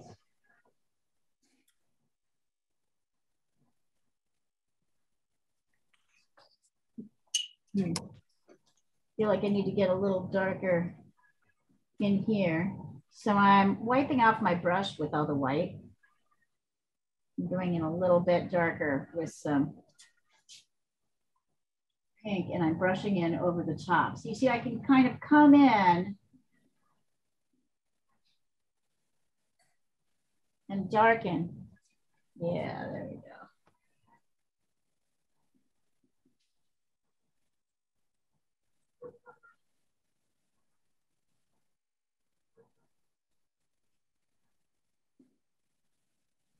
And notice I don't have to have, I don't know, it's interesting. Like the question always becomes like, how much detail do I need, right? To get kind of the effect that I'm looking for. Oh, and by the way, definitely the centers here are like cadmium red and burnt sienna. I'm just debating over whether I want to put them in first. Definitely it's red and burnt sienna. It's a very warm.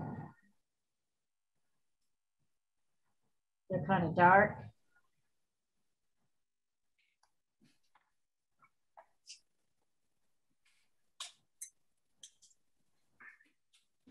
there's this area here, which should be like burnt sienna and green. It's like super dark up here.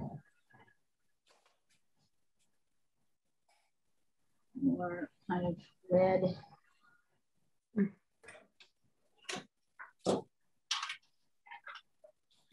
And then around it is white. So I'm kind of working around. So as you get towards the center, it gets a little bit whiter.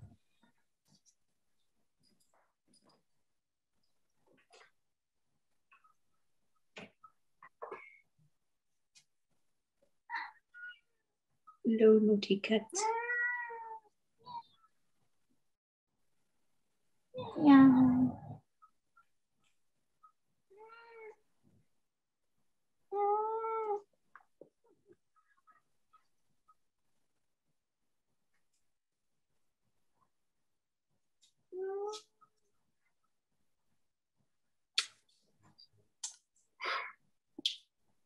I'd rather you escape in the morning. I have got a whole day to find you. Otherwise, I won't sleep. Dude, don't do that to your mother. So I put a camera pointed. They're impossible. They want to do what they want to do.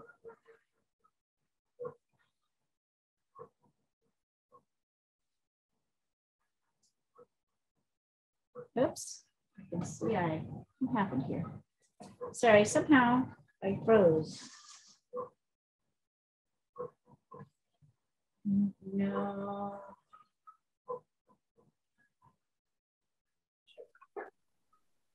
Oops, I got booted off for a second. I can feel that.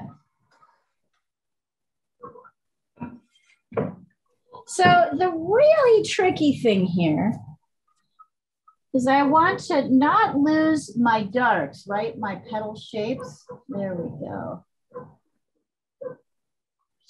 When you're working with oils, it's a little bit easier to lose your darks. You get a little bit of white in places and then you can't get rid of it. You see how I'm kind of working around the edge here to create a less mushy. And this is not going to be as much of an issue for you because you can just wait till it dries and go right over the top. For those of us working in oil, the challenge will be, and we may not be able to even do it in this session. We'll try, but we might have to wait.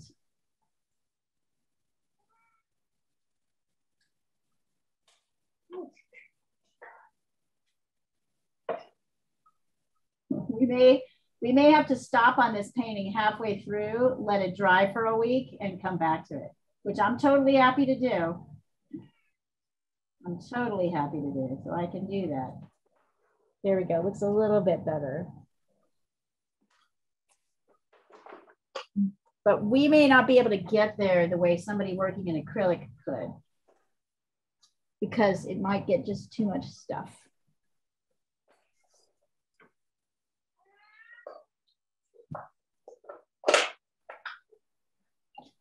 See how far you can get with this. I'm gonna stop for a minute.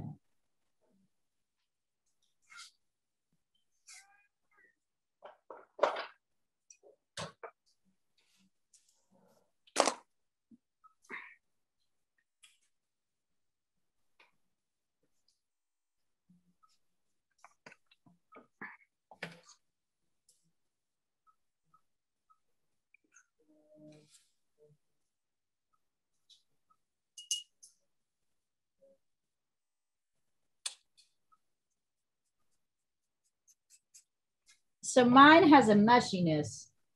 I may not be able to contain. I told you, I never do these in advance. So sometimes I figure this out in the middle of it. Sometimes we actually figured this lesson.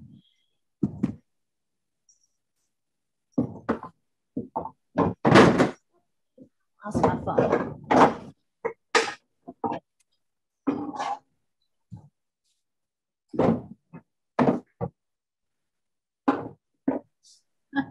Looking kind of messy. We'll see how far we get. I know all of you oil painters have other things you can work on, and Anne can continue on and I can help her. We've just run into the problem with oil versus acrylic. And you can tell it's actually, I have not been working in oil in a long time. I can feel it in this exercise because I know, like if I was working in acrylic, I would just wait a couple minutes and then be able to paint over and go over the top. But because I'm kind of like less familiar with oil these days, my painting is a little bit mushier, and it might take me another week to get it to where I need it to. I may need this layer to dry before I can add the top layers on. It's still in good shape, but it might take longer. We'll see. I'm going to take a little break. I want to see how far you guys get. And I'm curious to see how it's going for you in acrylic, where you can let things dry. Diana would totally be gloating right now. Like, this is why she loves acrylic painting. And interestingly, I have only painted one oil painting in the last like 4 months. I'm kind of moving in the direction of very quick working as well, which is just easier to do. Oh, I suppose. Did you ever finish that huge commission? I did. I finished every commission, all 4. I'm sitting pretty. They're already like, the one who did the huge commission are already like, we want you to do another one. I'm like, okay, but please give me just a little bit of a break. I need a little bit of a break. A tiny, tiny break. I'm adding a little bit more white. And popping in here to see if I can do a kind of very light pink tinge. I'm going to try to get the lightness of the bud in here. Let's see if we can do that. Yeah, oil painters, I may have picked something that we can't do in one session, but that's okay. You live and you learn.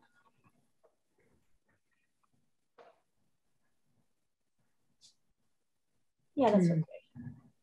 I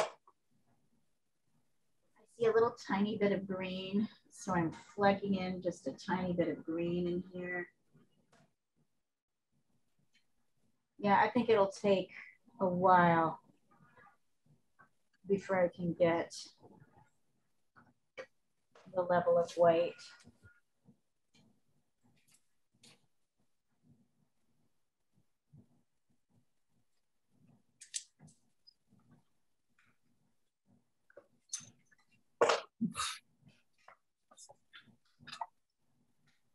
Definitely.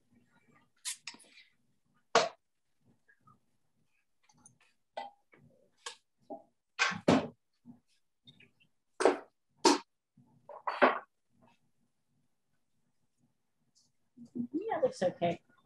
But it's still a bit on the mushy side. Still a little mushy. It's only so. So don't worry about it. Oil painters, if you can only get to a certain status, that's okay.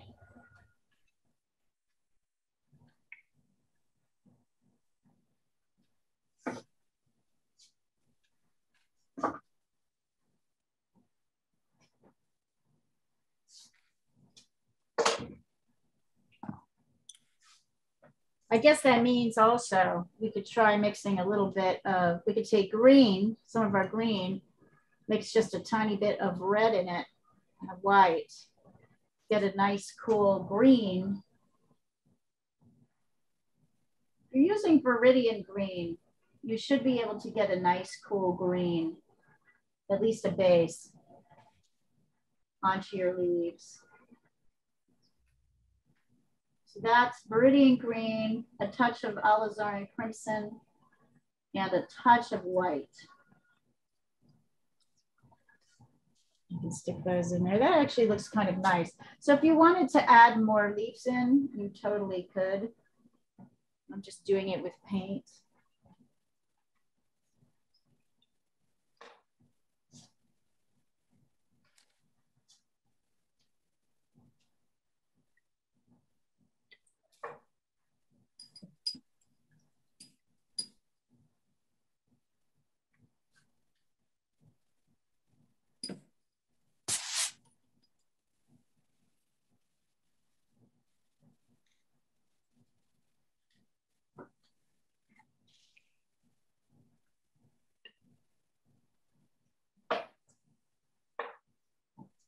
And what Did might you be mix anything in your Viridian green?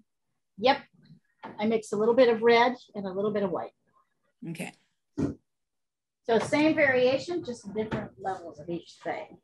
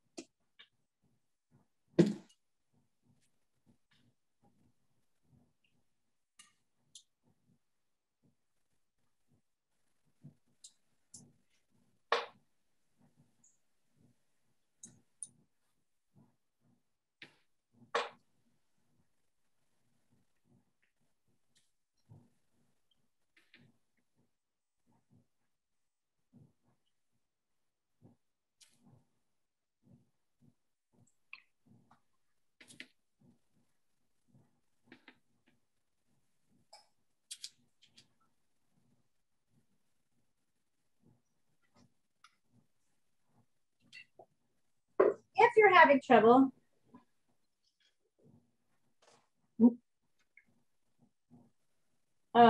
send it over. Or if you're just enjoying the process, just work. If you're feeling like it's a little bit messy, you can see mine's a little messy at this stage. I have a lot of white and pink on there. I just don't think we're going to be able, oil painters are going to be able to finish this week. So if you can't quite get there, as long as you have something that looks, work till you get something like this, and then we'll have you guys, if there's any time left, I'll have you work on something. This will just be a 2-session painting.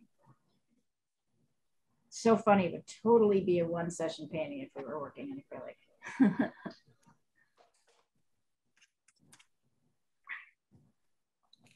You think you know things.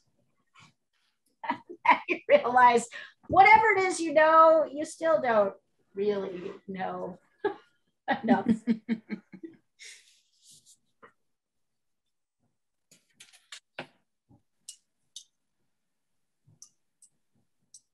Yeah, I'm not going to go any further with this.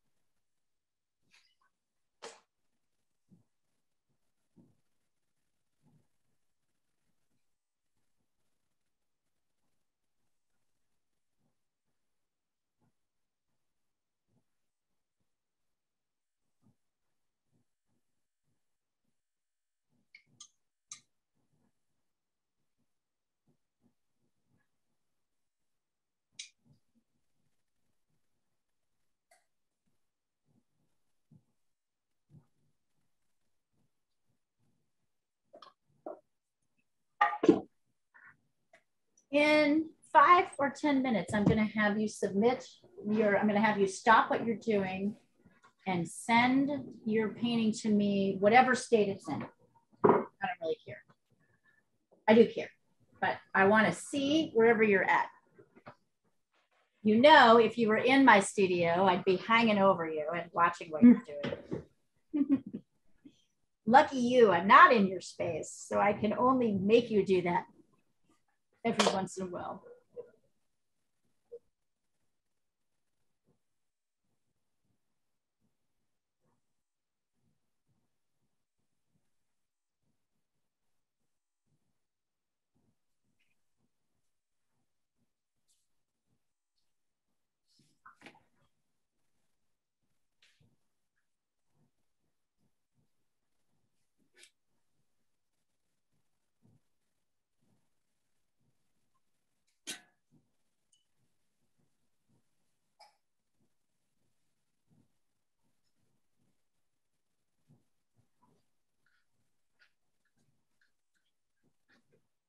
Five more minutes.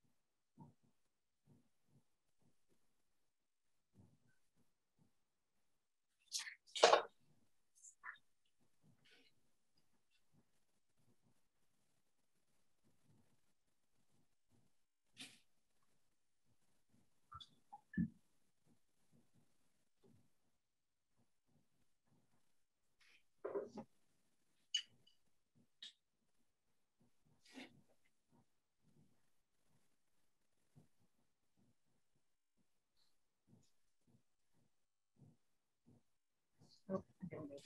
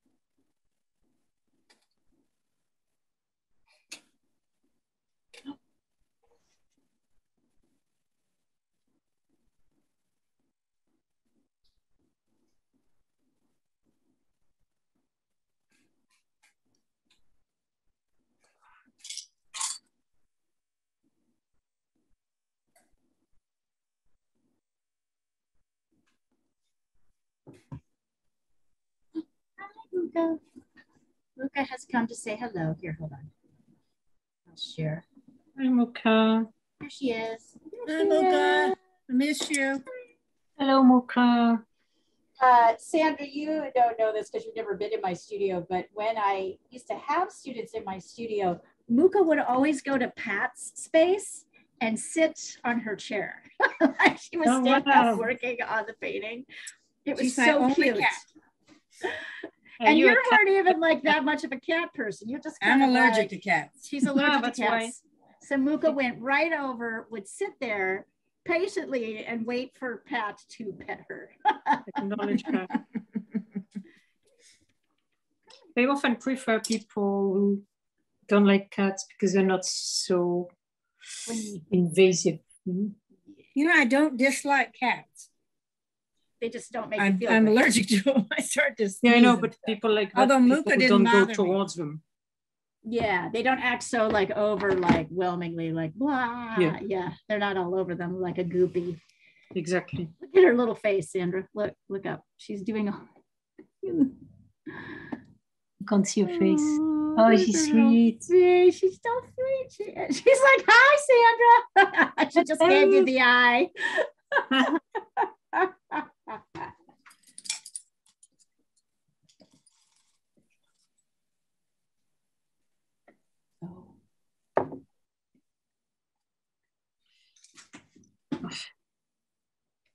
Yeah.